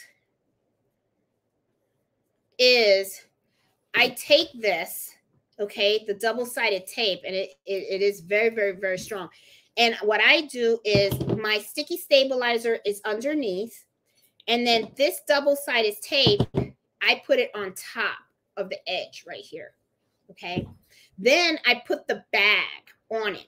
Now, that means that this area right here that has the double-sided, this area right here that has the sticky stabilizer is going to kind of like a heat, it's going to be sticky to the actual product. However, I have the double-sided tape on this side and this side and this side. This is going to actually give it extra hold too, because remember, when you are embroidering, you don't want the bag to shift, okay? Because if it shifts in the machine, it can really mess up your embroidery. It's not going to look straight. It's going to look crooked or whatever, right? And then you can have nesting and all that other terrible stuff. So you don't want that. So I usually, what I do when I have like book bags, lunch bags, tote bags, makeup bags, laptop cases, that's another one that I embroider a lot. I use the double-sided tape, and I put this right on the edges, and then at the bottom, I use the sticky stabilizer. So, you know, just something that I just wanted to share. This is like, this is really good. I got this off of Amazon too and stuff. And just, it's sticky. It's double-sided tape. Really, that's what it is. And you want the strong one. You don't want the weak one, because remember, you know, you already have stickiness with your stabilizer. What you want is you want something really strong, because you don't want the bag to shift, because you got to remember the machine, while it's embroidering, it's moving the bag back and forth, it's sideways a lot and all that kind of stuff, and you want it to really stay intact on the hoop. So this is like really, really good. So yeah, but only real fan. Thank you so much for that comment, because yes, we do need to talk about that and stuff.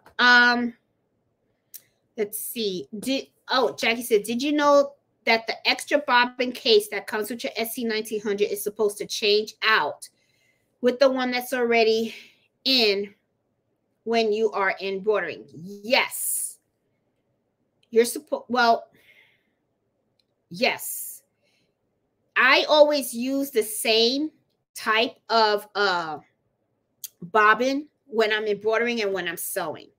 Okay. Now, if you want to use a different type of bobbin for sewing, yes, you're going to have to change out the bobbin case. So that way, you know, and I use pre-wounded bobbins. So I have to change out the case on that. Yeah, Jackie. Oh, I never heard of that before. Oh, yeah. Well, sometimes that's, you know, Jackie, a lot of times people have issues when they use the pre-wounded bobbins. Okay. And because I like those for sewing and embroidery, because I don't use different bobbins for it. So I usually use the same bobbin for everything. So what I did was I just changed out the case and stuff, and it works great. Ozzy says he doesn't like the sticky stabilizer, but he loves using sticky cutaway when embroidering performance shirts. See, okay, I have not tried that. Okay, so there, and this is the other thing too. There are so many different stabilizers out there. So Ozzy's already mentioning one that I haven't really tried, which is the sticky cutaway, and I've heard of that. Okay, and he likes doing that when he's embroidering performance shirts. So you know what? I might have to give that a shot and try that, because the ones that I use for performance shirts are the ones that I got from All Stitch, which is the one that looks perforated that I was showing you guys before. Those are the ones that I use for that shirt. But now that you're mentioning the sticky cutaway, I think I might have to give that a shot, Ozzy. Thank you for mentioning that. Let's see. Oh, Robin says, I use no-show mesh for my embroidered quilted blocks and mug rugs. And you know, I have not done quilted blocks or mug rugs. I said, I'm always embroidering the same stuff. And I tell you, I want to do other stuff, but I don't have time, because every time I end up wanting to do something, then what happens is I end up with a sale, and then I got to like stop what I'm doing. You got to fill the sale. So it's like, oh my God. All right. Here's another question. Do you only use no-show mesh, or do you use tearaway with it also? No, I only use the no-show mesh small fry. You know, that is all I use. No-show mesh is pretty strong. It's not, you know, you don't really need another type of stabilizer on it, but it depends also on the type of fabric, okay, and stuff. But I like the no-show mesh. Okay, Mello got my sock. As you can see, he's a trip, this dog. He really truly is. I mean, he's just Mello, stop.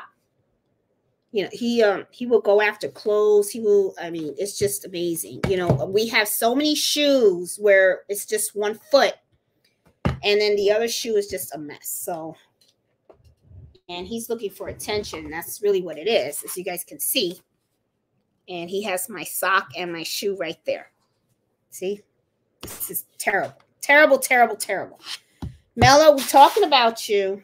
All right. So, yeah. But I usually use no-show mesh by myself. Let me see. How do you add the tender touch? Okay. I usually use a heat press for the tender touch. That's how I add it. You can do an iron. However, though, some people do have a problem using the iron with a tender touch, because if you don't have the right pressure on it, then what ends up happening is when you go to wash it, it's going to come off. Okay. So you know, to me, I have a heat press. So it kind of puts enough pressure and enough heat where when I am done, it actually kind of like looks like it's married together. Like it's really like it really adheres really well to the actual towel and fabric. No, leave my stabilizer alone.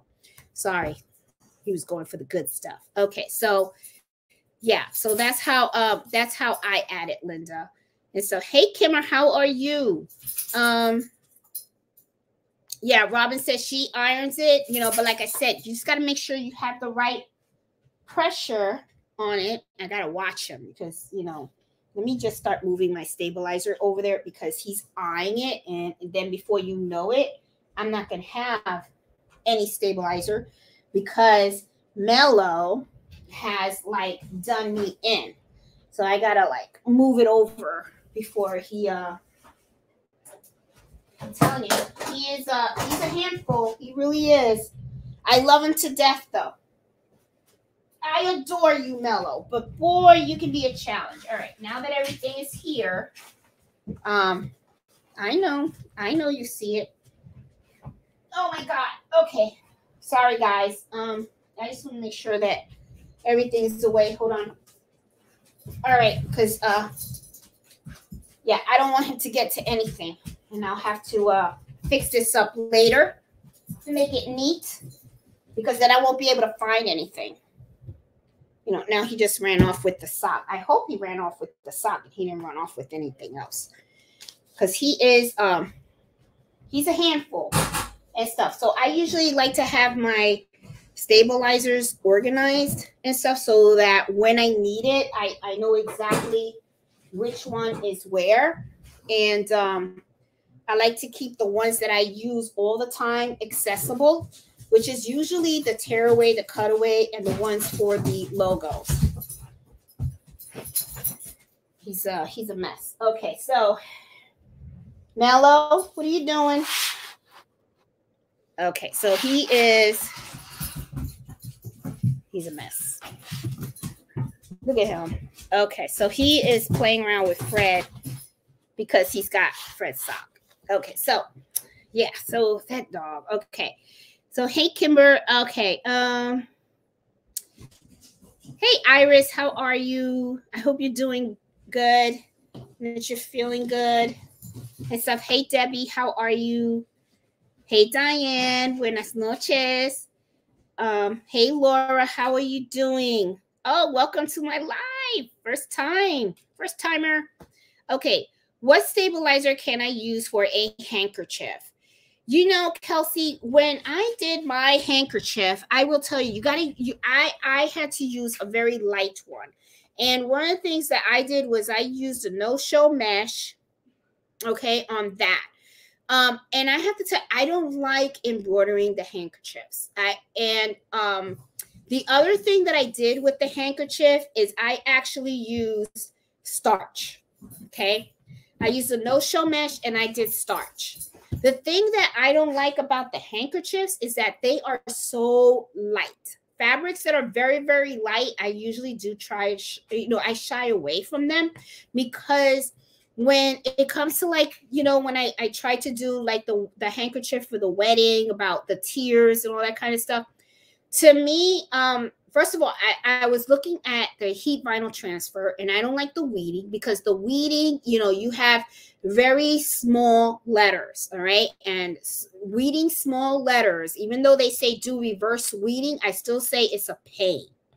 And I just don't like it, okay?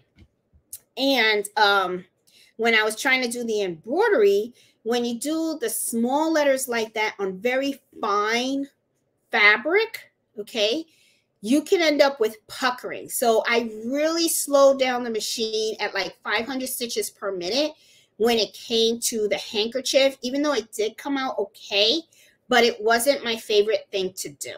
It really wasn't, Kelsey. I just was just like, ugh, I didn't like it. I just didn't like it. So what I would do with the handkerchief is, like I said, do starch, and I would do the no-show mesh. That's what I would do, because it's very, very lightweight.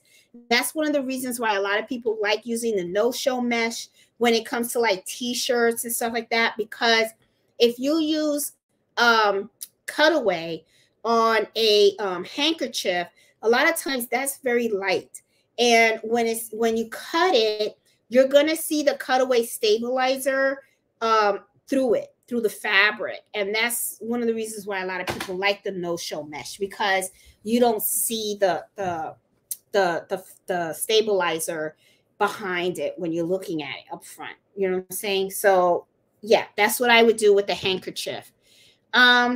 What kind of stabilizer do you use for silk and satin robes?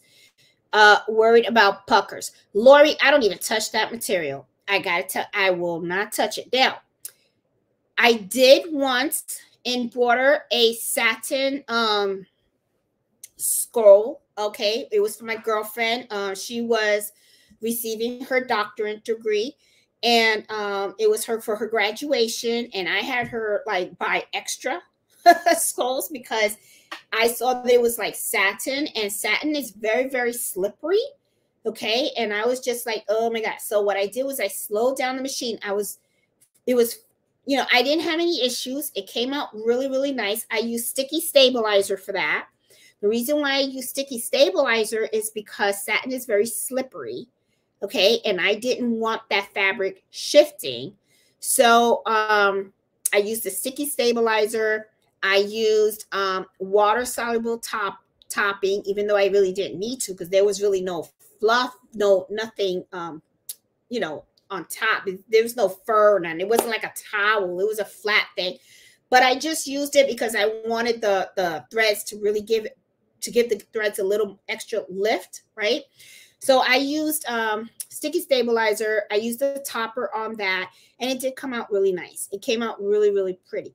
Now, would I do it again? No. When it comes to silk, I will not touch it because silk is very expensive fabric.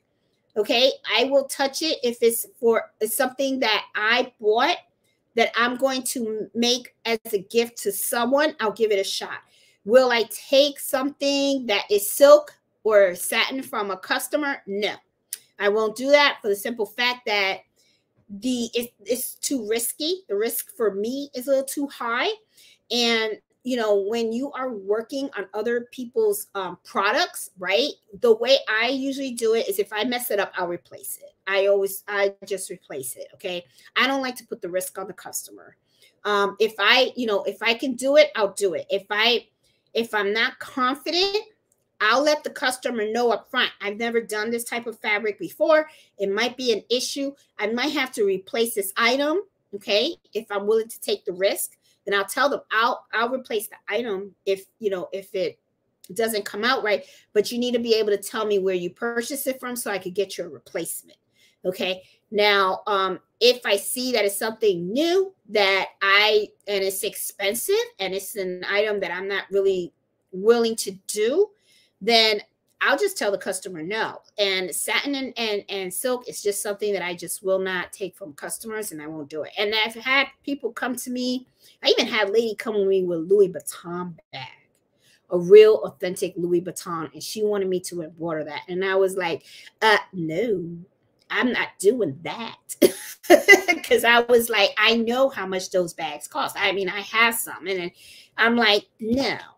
I mean, you're talking about over $1,000, and not even, because back then, because I've had mine for quite some time, and I recently went with a girlfriend who bought the same type of Louis that I have. And I remember when I got my Louis Vuitton bag, it was the never fill bag. It was the tote bag, and it was $1,500. And then when she went buy her bag, which was really the same bag as mine, the only thing, the lining color was different. It was like $2,100.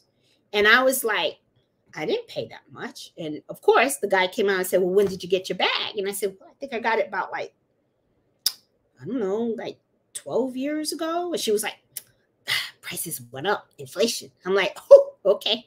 I was like, all righty. But I was just like, what? I was like, oh my God, those prices went up. So yeah, but yeah, I had a lady that came to me with a designer bag, wanted me to put the initials. And I said, absolutely not. I won't do it. So yeah. So, yeah, worried about pucker. Yeah. And Lori, that is what I was worried about. I was worried about the puckers. My recommendation is make sure you don't have a dense design. Make sure that whatever design you have, it is not a dense one, and make sure you go slow. I would go very, very slow, and I would use a sharp needle. That's what I would do. I would use a very sharp needle and a new needle. Don't go, using an old needle and stuff. Remember, you want to keep the holes, because the thing with satin and silk is kind of, to me, I look at those types of fabrics very similar, like when you're embroidering on vinyl. Once you pop a hole, it's kind of there. You know what I'm saying? I mean, you can try to smooth it out and stuff like that, but it's there. It kind of is. So it's not a forgiving fabric. It's not too forgiving. That's what I'm saying. So Deborah says Joann's has a 40% off coupon this week for that stabilizer. So there you go. You know, that is, if you want to get that stabilizer Miss Banks told me about, Joann's, use that 40% coupon. I'm telling you, this stabilizer is very, very expensive. It's about like, I think it's like $4.99 a yard. Okay. And you can get it on sale for a lot cheaper and stuff. I remember at one time I was talking about that stabilizer and somebody was like, oh, it's on sale for like $1 something a yard. And I think everybody like ran out and go get it. It's just like, you want it on sale. Don't pay. Oh, I'm sorry, Papa. Don't pay full price for that stabilizer. I didn't realize that you were under there. Can I get this, please? Daddy's sock, huh? Okay. Look at that. He's looking at the sock like, look at it. Leave Daddy's sock alone. All right. So, yeah, so there you go. And oh, let me show this on there. Okay, Deborah, got to put stuff up there because yeah, it's use that coupon for the stabilizer if that's not. I really like that stabilizer because it's perforated and it makes it so much easier to cut to you know, to tear it away and stuff like that. So there you go. Thank you, Deborah. I appreciate that and stuff. And hey, Rev Donna, she says, I do the same. Pre-cuts concern me about waste. Yeah, and, you know, that's the other thing, too, also. You know, she put, this is a very good comment that Red Donna says. When you get the pre-cut, sometimes you could kind of have waste. You really can. When I do the roll, sometimes I feel like I have less waste because you're only cutting what you need. Right. But like I said, when I do the pre-cuts, I usually do the 8x8 because I know what that's for. That's for my logos and my dinner napkins. And that is exactly the size that I need. But as for like, you know, cut away, the tear away for other stuff, I like to buy the rolls. And then usually what I'll do is I know the size that I need for my kitchen towels. I know the size that I need for all the other stuff. So I have no problem taking that roll and just cutting them myself to the size that I need. And then that way I don't have that much of a waste. And like I said, sometimes you can get more out of a roll than you really can from the pre-cut. And you're paying extra. You're actually paying extra because think about it. You're asking them to cut it for you. That's really what you're paying extra for. Right, Mello?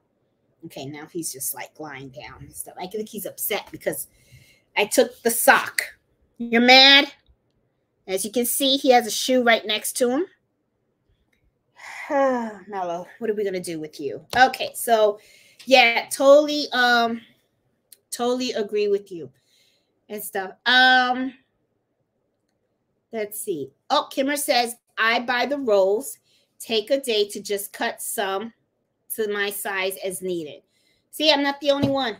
A lot of people do that. Oh, everybody's now heading over to Joanne. Take advantage of that coupon. So the stickies, it can, Galinda. It sometimes can. Personally, I've heard some people say that, but I personally have not experienced the gumming up of the needles when it comes to sticky stabilizer. I really haven't. You know, and the thing is too, is that sometimes I've noticed that when I buy the sticky stabilizer, like the other person had commented in the chat where they said sometimes it's not strong enough. I have had sticky stabilizer where it's like the sticky stabilizer is really strong. And then there have been times where I've gotten a batch where it's really not that strong. Okay. Now I haven't really noticed any of the gumming up of the needle, but because I have heard people talk about it, I've always taken the practice that after I embroider something using the sticky stabilizer, I always clean my needles. Okay. Because that way, when I go to embroider something else, I don't want that to get ruined. So that's why I do that and stuff. Hey, Diane, how you doing? let's see.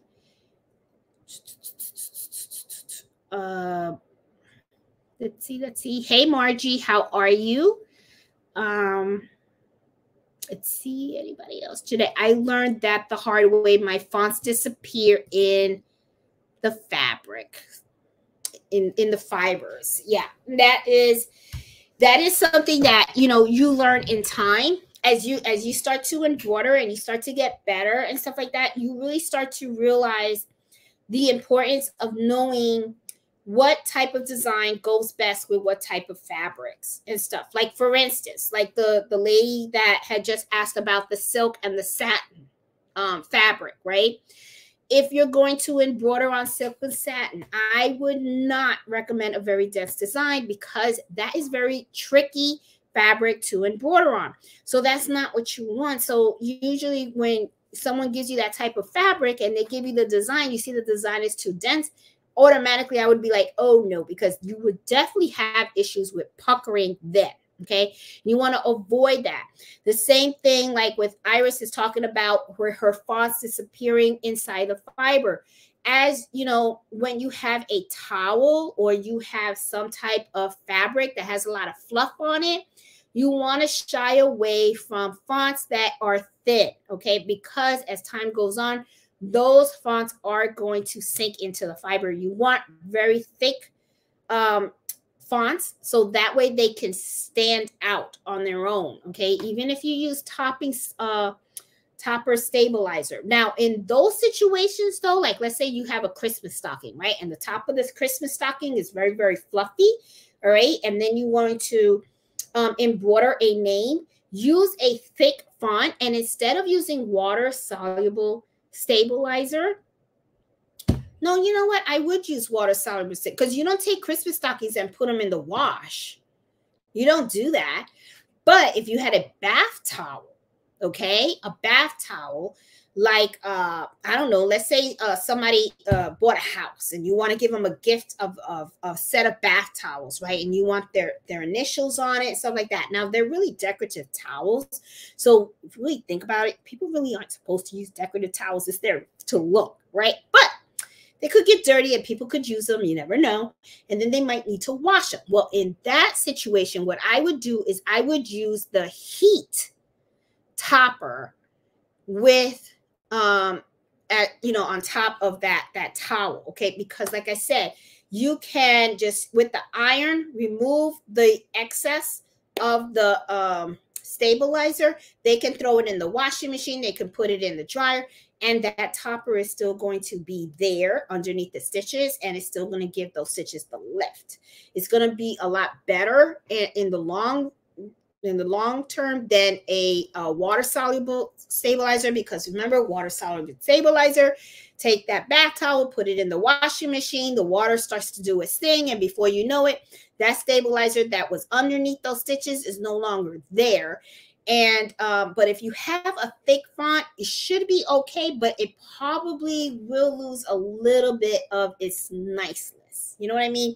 And your thing is, you always want it to really look nice and crisp. You know what I mean? So that's why it's important when you are embroidering for your customers and stuff like that, always let them know how to care for the product when they pick it up. A lot of times people, ask you to embroider stuff for them and they don't know how to care for it. They really don't. And then what happens is they use it like a polo, a shirt, they'll use it and stuff like that. And then they're like, oh, I washed it, and now the embroidery looks all crumply or something like that, because they didn't care for it properly. They didn't wash it. They put it in the dryer. They don't know how to care for it. So when you are working, especially if you're selling and stuff like that, always make sure that you talk to the customers and that you let them know, how to care for the items and stuff. You really want to do that because, you want people to know how to care for the items and stuff, because it can really, it can mess it up, and stuff. So, and you don't want them to talk bad about you either, because what'll happen is they're always going to blame you. They're going to be like, oh, it was nice, but then I washed it and it just, that's what's going to happen, So anyway, let's see what else we got down here. Let's see. I am getting into work from, how was your father doing? What design did you do on your parents' white towels and fonts? Oh, okay.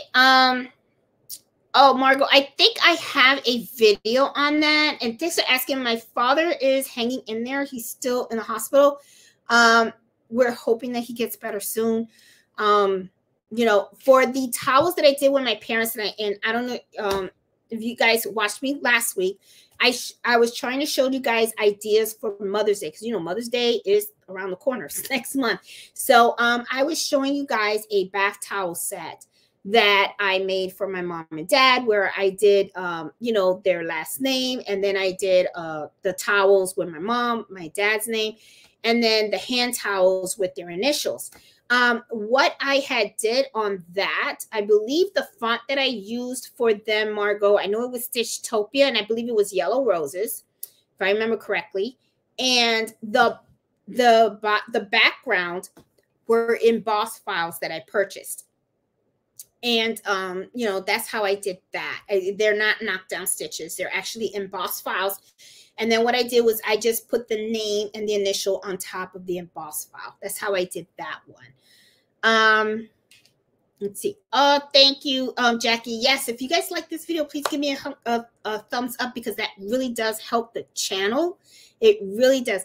Hey, Wendy. Oh, I learned so much. Oh, I'm so glad that you're learning and stuff, because that's the whole reason why I like doing this channel, is that I really like to share the information and teach you guys how to do things and stuff. And I really want to get more into sewing projects on how to do stuff. I don't know if you guys saw the last video. I went and I bought a hair wrap, you know, for like when you wash your hair and you get out of the you know, the shower and stuff. Usually a lot of people, they take one bath towel to dry themselves up, then they take another bath towel to wrap up their hair.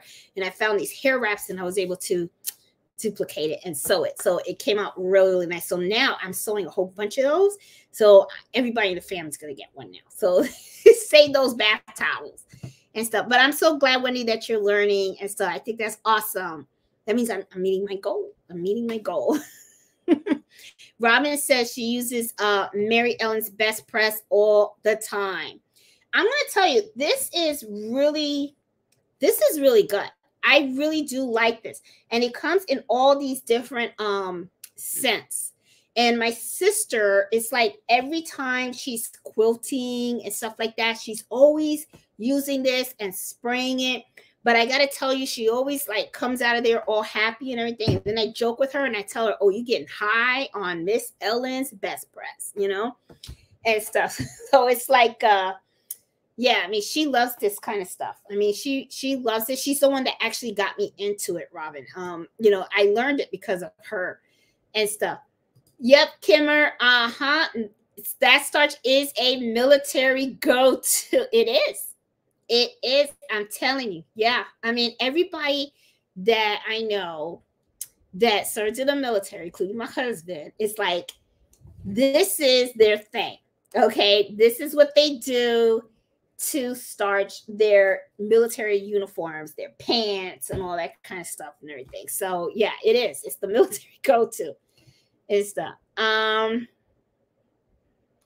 Iris says that gummed up her iron.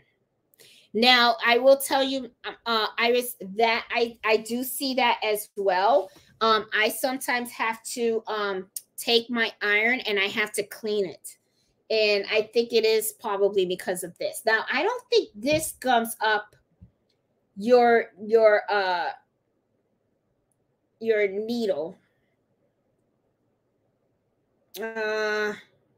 It does have a tip there. It says to prevent spotting. Maybe that's what they call it, spotting.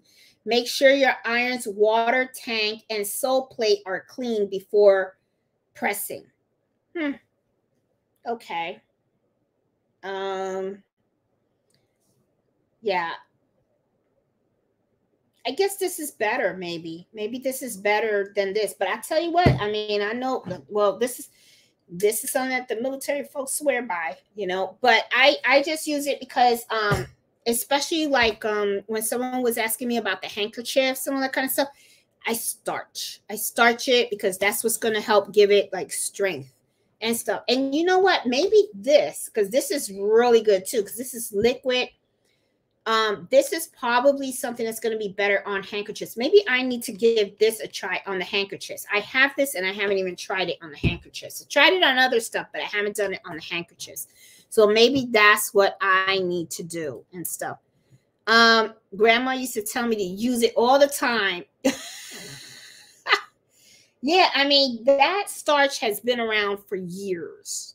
It truly has. Let's see if there's any other questions out there. What is the name of the article to read? I didn't see the link.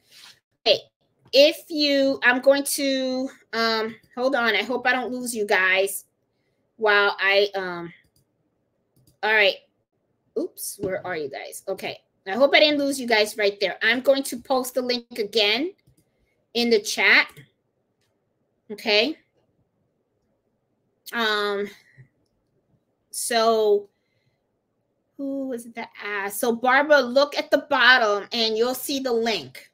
Okay, and that's the link for the article that I was talking about that I read. Let's see. Yep. Okay, so Leslie says she also does that as well. But it's hard to retrieve from the inside. Girl, take a chopstick and just stick that chopstick through the tube and it'll pop that label out. That's all you have to do. Or, you know, scissors or something, or a pencil or a pen or something like that.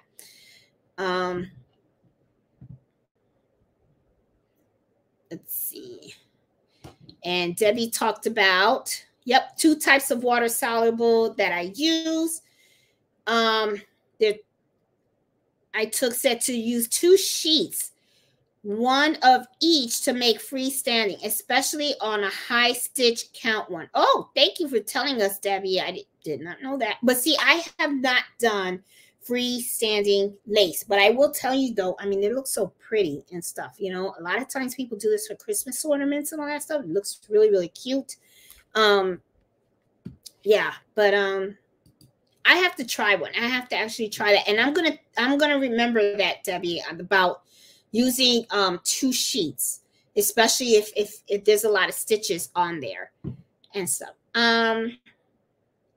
Let's see if there's any other questions out there.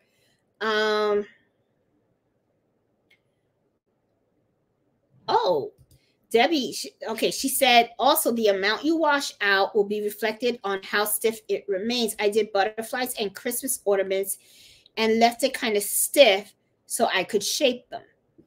You know, I got to really try that out. I really got to try that out because a lot of people actually try that. Hey, Valentina, how you doing? Let's see. I've been wanting to try the heat away. The heat away is really, really nice. The only thing, Eartha, is it can be pricey. That's the only thing that I say, that it can be very, very, very pricey.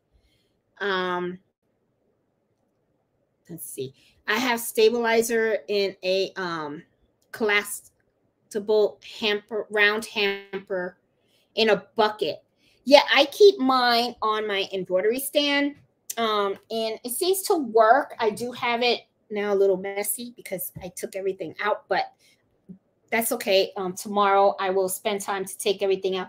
I like to kind of like reorganize and stuff because it kind of reminds you of what you have, you know, and maybe I'll do an inventory sheet also of what type of stabilizers I have, because like I said, you don't want to rebuy if you don't have to. That is one thing for sure. And you can actually sometimes forget about what you have.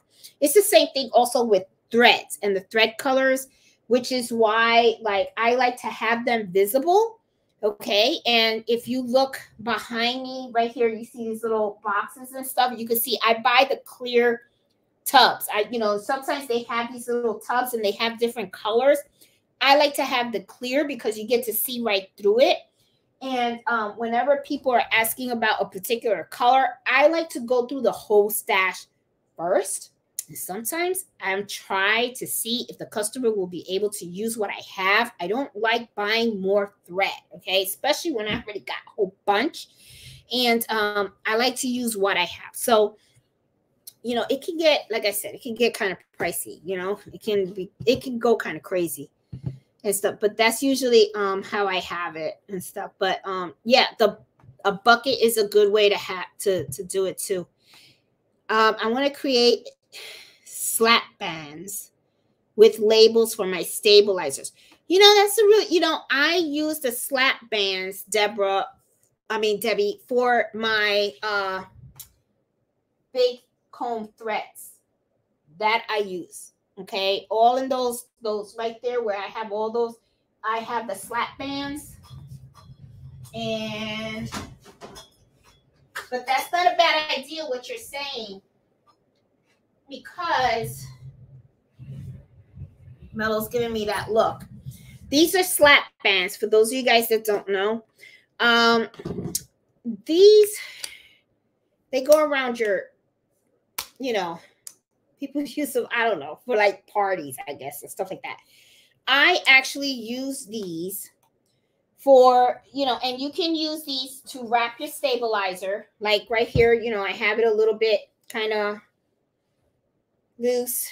So this is what she's talking about and stuff. Where are you? Where are you, Debbie? All right, there you go. This is what Debbie's talking about. Okay. I use these usually for, you know, my big combs, my threads, right? They're kind of like huggers, right? Thread huggers. But you can use these for your stabilizers too. See? Hold it in place. So you can do that. So she's talking about with labels. So what you can do is if you get like little stickers and stuff like that, that's a really good idea, Debbie. I really like that idea. You know, that way, if you lose, instead of keeping this piece of paper in there, you can write on here, you know, I would take like a sticker or something, and then you can write what type of stabilizer it is, and then just stick it on the slap band.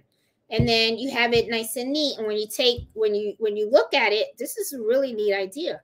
I like that idea, Debbie. I really thank you. I think I'm going to use it. I think I'm going to use it because I have little stickers, and I can write down instead of having all this in here, because you can see, like the lady said before, you know, sometimes it's a little hard to go in there and get your little paper out, and then sometimes you can lose it. Sometimes you can lose this in there. So, you know, but if you have a slap band and you put the type of stabilizer that's on here and you put that onto here, then that's fine. Now, the only thing is when you run out, well, if you run out, that means you're going to buy more. And if you buy more, then you can use the slap band with the label and put it on there. So it's still a good idea. Debbie, you're onto something. See, that's what I'm talking about. Yeah. So yeah, and I have loads of these. Okay. So then I guess if you really think about it, it could serve two purposes. You know, it can be for your stabilizers. Oh wow, this is a mess that I have here. I gotta really oh, because it's taped on. Okay. Yeah, so yeah, there you go. I had it taped. So yeah, so this, you know, and this would keep it nice and neat. Now that I think about it. And this was water. This was what I thought was heat, but this is actually water. I can just use this. See, there was tape. Take that tape off. And then I can just, yeah, just like she said. Nice and neat. I like that idea. Debbie? Thank you. I had this stuff and I didn't even, it did not click. So there you go. Another great idea. Love that. And stuff. That is a very neat idea. Oops, let me take that. Okay, cool. And Alice says she places it in a plastic bag. Keeps the humidity from sticking it together. Yeah, that's the thing. I think because this is water soluble, and then I have it here, it probably got humidity, and that's probably why it's a little all wrinkled up and stuff. But yeah, so now I'm really gonna put this nice and neat. I'm gonna really, because I have so many of these, and now I'm really going to start labeling this stuff. Neat idea. I really like that idea, Debbie. And they don't fit. Oh, Leslie says she tried using the slap bracelets, but some don't fit. So I use painter's tape. That's a good idea too. And you know, you could write on painter's tape also, you know, so you can actually write what type of stabilizer it is on the painter's tape. Yeah, because you know what? The slap bands will not work on my big rolls. That's for sure. I know on the Real Human. But if I have a roll that's kind of like this, it'll work fine. But the big rolls, yeah, Leslie's right. When it comes to these type of things, there's no way I'm gonna be able to use a slap band on this. There's just no way. That's not gonna happen. That's not gonna happen. Not on this. So yeah, painter's tape or whatever is gonna, something's gonna have to, a little piece of tape or something is gonna have to work for this. Yeah. But if you have little rolls like this, the slap band would work on some of them. Yeah, so yeah, there's just different ideas. Or you can use the bucket like Leslie said, you know, she went to Lowe's, Home Depot. You can sometimes get like a little bucket, you know, and then you can put all your stabilizers in there and stuff like that. Keep them nice and neat. I usually, like I said, I have the stand with my multi-needle machine, so I keep everything in there and try to keep it organized and stuff like that. So it kind of works for me and stuff. But yeah. Where is? Let's see. Where? Yeah. So she tried it, but didn't work.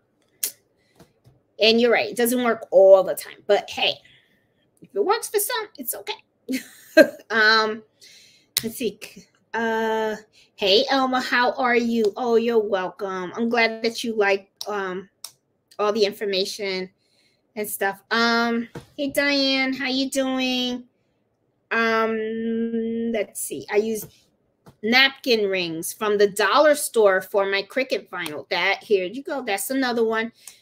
That's another good idea.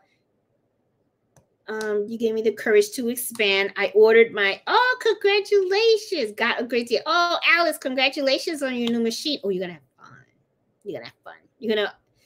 You're really gonna love it. And so I actually like my 10 needle machine a lot, the 1055X. I really do. I enjoy it a lot. I printed out that guide very carefully. Oh, very helpful. Oh, good. I'm glad you found that helpful, Iris. Let's see. Do you have a video on what size needle to use on what? Yes, Linda, I do. I have a video regarding the 75, you know, the type of embroidery needles that I've used. I do have that. What was the name of it? There's one where I talked about sometimes you have to use different size needles on a particular design, like a logo. But I do have one on there on logos. I don't remember the name of it, but it's when to use the 65-9 needle versus a 75-11 needle for embroidery. And also, you know, there is like what is it? Metallic. Is it metallic? It's metallic thread. They have a metallic needle for that too. But you still got to slow down your machine. Don't think that because you got the needle, that means you can just go ahead and just rush. You can't do that, you know. So yeah, but I do have a video on that. Hey, Chocolate Woman, how are you? What about a stabilizer that you have used with the hole in the center? Do you toss the entire sheet? No, you don't. All you, okay, yes, to avoid waste. Yes. All right. Hey, Chocolate Woman. All right, she is correct. All right, when it comes to, I do this a lot with sticky stabilizer. Sometimes what happens is I can have an order where I need to embroider a whole bunch of stuff and I need to use sticky stabilizer. What happens is when I tear the item from the sticky stabilizer, in the middle of the stabilizer, it has that hole, right? So usually what I'll do is instead of taking out the whole entire sticky stabilizer, I will cut out a piece of the sticky stabilizer and I will cover up that hole, okay, at the bottom. All right, like let's say, let me give you an example in case I'm confusing you guys. Let's make believe. This is not sticky stabilizer, but let's make believe. I have this sticky stabilizer, and let's say that I have a dinner napkin, and all it is just one initial, right? So I embroidered the initial, and it's here. When I pull it off, what's going to happen is the sticky stabilizer in the middle gets pulled off, but everything else is intact. So instead of just taking out the whole sticky stabilizer, throwing it away, what I'll do is I will keep the sticky stabilizer in here, and then I will take another piece of sticky stabilizer and I will just cut enough to cover this hole. And then what I do is I take it and I just put it in the bottom. So that way it looks like the sticky stabilizer is whole yet. And then I just take the item and then I put it on here and then I embroider it over and over again. And I just keep filling that hole. That way, all I'm doing is I'm just using a little piece of sticky stabilizer to cover the hole that's in here. And I don't have to like go ahead and just cut a whole new sheet for every single item. Okay. So I hope that kind of like makes sense. But yes, I do that, Chocolate Woman. That is a great way to reduce your waste of stabilizer, because you got to remember stabilizer is expensive. So you want to try to make it as much as, possible. And you could probably, can you do the same thing with tearaway stabilizer? Yeah, you can. What you would do is you would put Scotch tape around it. And then, when you tear it, just be careful that you're not tearing the rest of it and stuff. And you also want to make sure that, because I've done that. I've done the Scotch tape, but you want to make sure your needle's not hitting the Scotch tape. Okay. You want to make sure that, what your needle is hitting is just pure stabilizer, not whatever adhesive you're using to put everything together.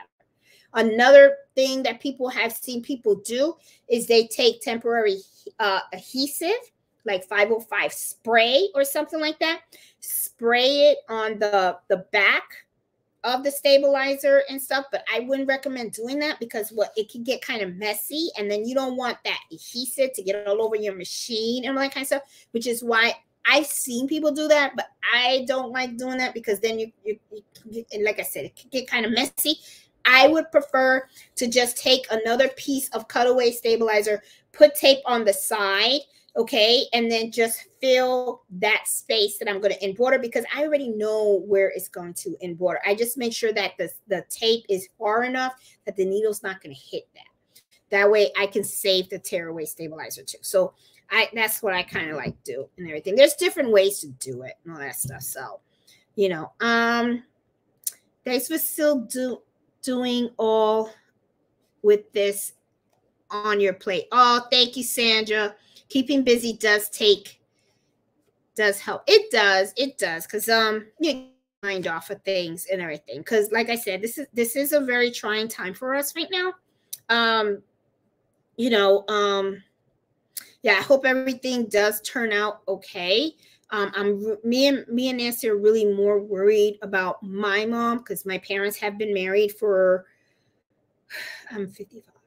56 years.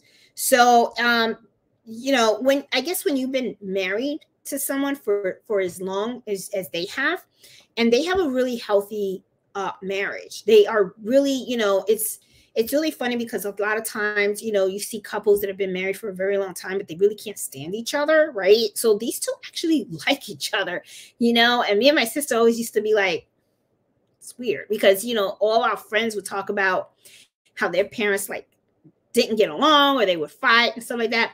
Our parents actually they really complement each other, and they really are best friends. So, we are a little worried because God forbid something does happen to Dad. I know it's gonna be a very difficult transition for my mom. I just know that it's gonna be very, very heartbreaking for her. Because I think when you are, close to someone like that, because I even think about it with my own marriage, with Fred, even though we have not been married 50 years, me and Fred have only been married, and we were talking about that today. I think we're gonna be married 13 years or 12. I don't know. We stopped counting, well, anyway, but, me and Fred are very tight, that's like my best friend. So it's like, I really don't, it's hard for me to imagine him not being around. And even when I was at Florida, with Mello, I know it was hard on Fred because he was here alone, and he was calling all the time, and I was calling him, and it's hard. So, I am hoping that things work out okay. I know people get old, and I know everybody has their time. But we just hope that we have more time, and stuff. So, and me and Nancy just really have to think about, what we're gonna do, with mom. I know mom's gonna be okay, and stuff, but it's gonna work out. It's gonna work out however it's supposed to work out. That's how we look at it. So hopefully things will work out okay for us. But yeah, Sandra, yeah, it'll be okay at the end.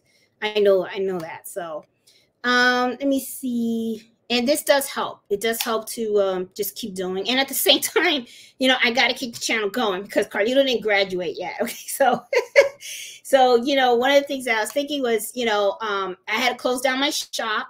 So for 2 weeks, I didn't have any sales or anything like that. And my son is still in college. He has 1 year left.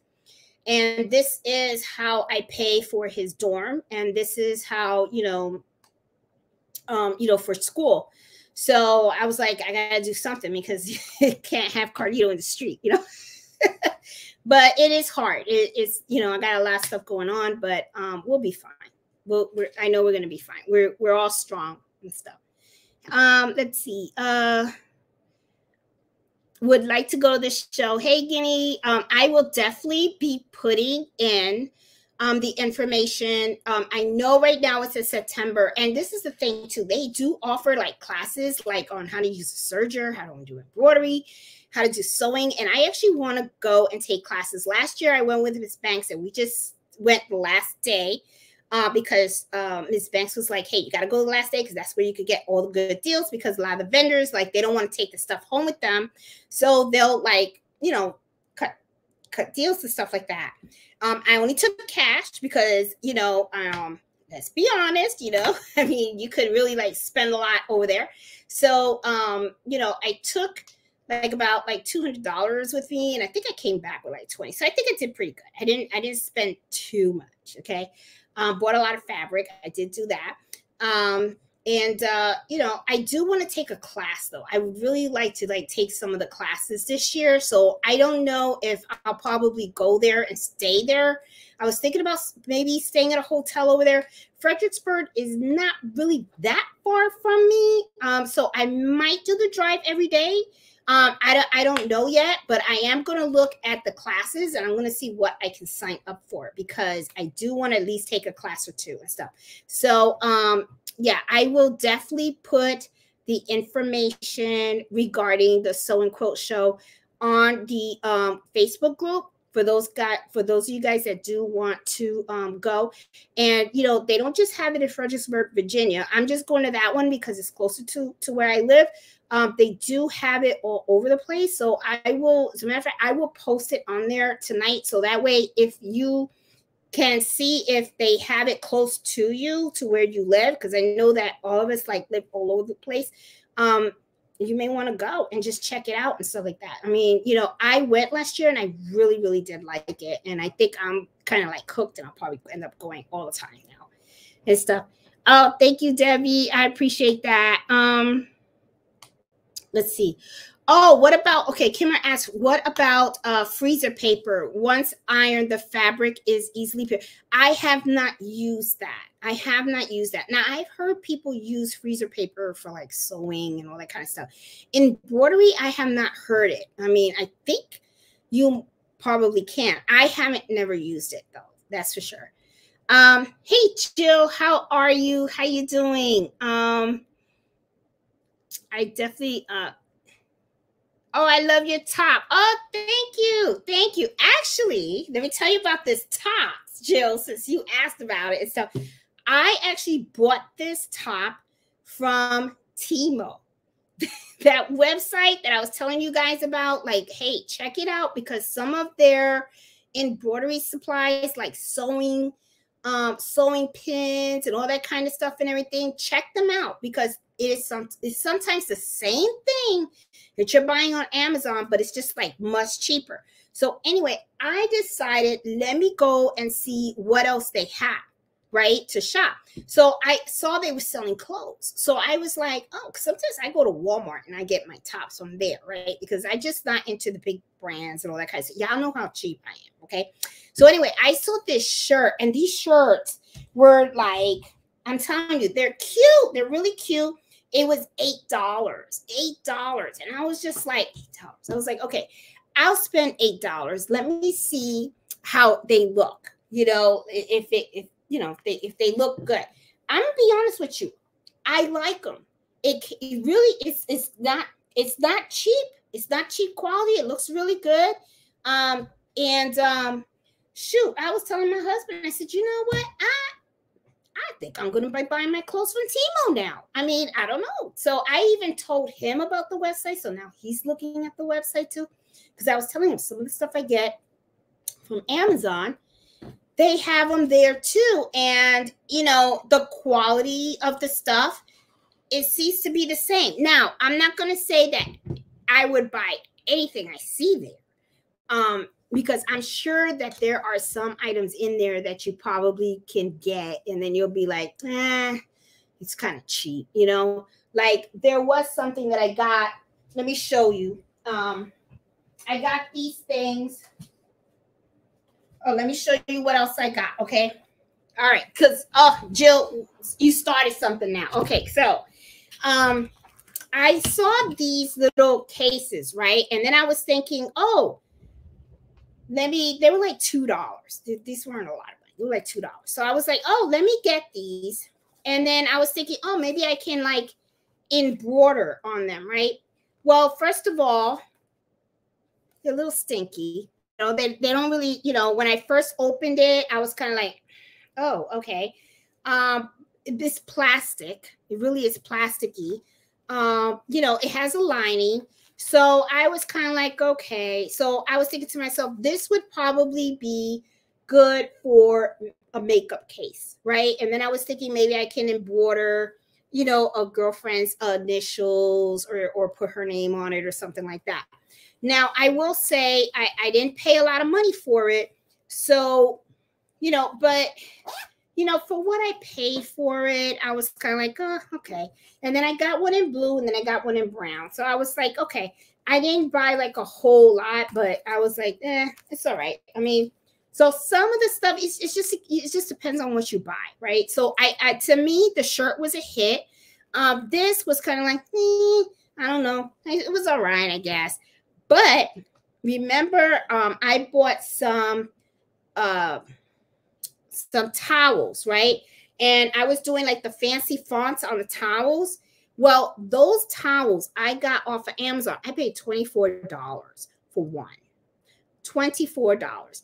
Then I saw these towels, very similar. I mean, it's not the exact same color, but it's very similar. And this is from Timo. And let me tell you, they feel awesome, great material. And you know how much this costs? $10. $10 compared to the $24 that I paid at Amazon. And I bought several. I got this style, okay, and it came out really cute. And I don't know if you guys watched it when I was in Florida. My sister did an unboxing of some of the stuff that she bought from Timo. She got some baby blankets. Came out really, really cute. Good quality. Here are some other ones, okay? Because the thing is, I don't know if you guys know. I think I told you guys. I started doing aqua Zumba. Okay, so I said, hey, I want to start exercising again. So I like to go swimming and stuff like that. So I did aqua Zumba. This is another one, good quality. $10, $10, guys. And you know, I was just like thinking to myself, wait a minute, Amazon, these things were $24, and these are good for when I go to my swimming classes, right? Isn't that cute? So I figured instead of using the bath towels that I have here, right, I'll use these towels for my swimming classes. So what I've been doing is I've been buying these, and then I just embroider my initials on them and stuff. That way, you know, while I'm swimming, if I keep it on the bench and stuff, nobody will take my stuff, you know, hopefully. You know, sometimes people take your stuff, even if you have your initials on it. But, you know, but yeah, $10. So yeah, I got Timo Jill.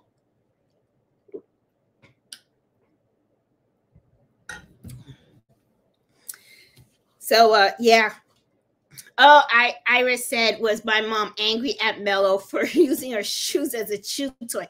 No, I mean he grabbed the shoe, but we were always able to get the shoe back from him before he actually started pumping holes in them and everything. And I gotta be honest, I don't think my mom was mad. I think my mom actually loved having Mello home and you know, visiting. My dad loves Mello to death also. I felt kind of bad because I was kind of hoping that my dad would make it home and that he would be able to see Mello, but it didn't happen. So but that's okay.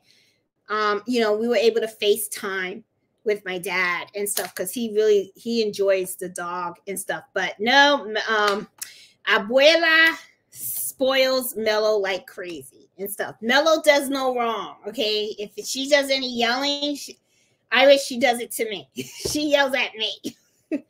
Hey, Loose Designs, how are you? Robin says, I don't blame you for turning that down. I know you're talking about those. So I'm telling you, if I cannot, if I know that I cannot embroider something really nice for a customer, I turn that order down. I just turn it down. I do not take it. You know why? And I'm going to tell you something, and I'm serious, guys, about this. When you have an embroidery business, it's very, very important that whatever leaves your shop, it is top notch. Not some of the time, all the time. Because that one time that something leaves your shop and it's not top notch, they're going to be talking about you. I'm telling you, they're going to be talking about you. They are, you know, you just don't want that. So if you're not sure about working with a particular fabric, which is why I will not touch silk, I will not touch satin, you know, because of that, because I know how hard it is because of the puckering and how slippery some, you know, that fabric is. I am telling you, if you don't do a good job, it can really mess up your business. It really, really can and stuff. Yeah, so Lois, my boss's daughter wants me to do skulls for her law school graduation. She's in a pinch because she's waited too long. Now no, Lori, I'm okay. Lori, what I would say to do, all right, is go to Amazon sells them. Amazon sells them because that's what I did with my girlfriend, all right? Because I was nervous about it too. Whatever you do is make sure that it's not a dense design. Make sure that you use sticky stabilizer and make sure that you stitch slow. That's all it is. And have an extra one. Have an extra one on the side just in case you mess up. If you mess up, it's not a big deal. She still got something that she can walk the floor on, you know, or the stage, or what they call that. They say they're going to walk, something like that. I don't know. I haven't walked in so long. I mean, last time when I graduated last time with my master's degree. Damn, I think I got my master's degree in 2012. 2012. 2012. Wow, it's almost 10 years. Yeah, about 10 years ago. Something like that. Yeah, Carlito was little. Carlito was little when I got my master's degree and stuff like that. Yeah. And stuff. But yeah, don't be scared, Lori. And this is the other thing, Lori. Don't let fear get in the way. Don't let fear get, just because I say I won't touch it, that doesn't mean you shouldn't. Because don't, I've done it before. I have done it before. Okay. It is doable. All right. It's just that you just got to make sure you pick the right design for it. All right. And just take your time. And my whole thing is just have an extra one on the side, because if oops happen, and oops even happen on stuff that I know inside out. Okay. I still mess up on towels. Okay. Look, this is today. All right. And I'm an expert. I got to go over on Mellow. Okay. I'm an expert, supposedly. Okay. Because this is all I do is I do kitchen towels all the time. And I still mess up. Okay. Because look, I got a hole. This was nesting. This was nesting. And as you can see, look, I had a hole right here. My machine ate it up. So there went that one. So mistakes are going to happen. Mistakes are going to happen. We're human. Okay. And that's just life. Crap. Crap happens. So don't let fear stop you from trying stuff. Just don't, because you're not going to get better that way. But the heat away stabilizer is recommended for silk. There you go. I haven't tried it though. Hey y'all, that stabilizer, I'm picking up 8 yards of it tomorrow for $22. There you go. I think she's talking about the easy tearaway one with the perforated ones.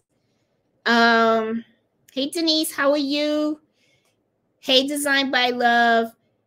How old is Mellow? Is she going through? It's a he, Angela and Stitches. Mellow's a boy, and he is actually 3 years old. He is 3 years old. I got him as a puppy and stuff. And yeah, he's a handful. He is a true handful. Hey Terry, how you doing? Oh, thank you. I appreciate that. I love you guys too. He is. He's always into something and stuff. He's our baby.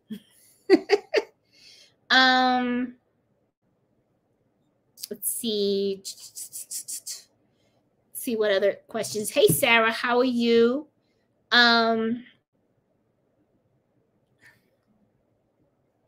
Oh, she says she also let me see. The Kinder Bell ones were too much money for me. I got 25 white blank ones on Amazon for $6. It's also a good way to know what you don't have when you make one of each of the stabilizers. Help with inventory. Oh, I gotta look up Kinder Bell. I never heard of that. Printed portion of the. Oh, Debbie says she also leaves the printed portion of the stabilizer inside the thing. Yeah, I mean, it was actually someone that recommended that I do that, because when you buy stabilizer, you just take off that plastic thing, you throw it out. Before you know it, you don't even know what you're looking at. You're like, okay, what is this? What did I buy? So, and you forget the brand and all that kind of stuff. It can really mess you up. So anyway, if I'm going to do the same thing over and over again after I tear off the hoop, just to place a tape of stabilizer over the hoop, and I'll do the next one. Yep, Rita, that helps save. Exactly. What size needle and thread do you use for small fonts? Again, okay, Rita, when you're doing small fonts, the size needle that you want to do is a 65-9. Oh, Robin's got it. There you go. And the weight of the thread, you want it to be a 60.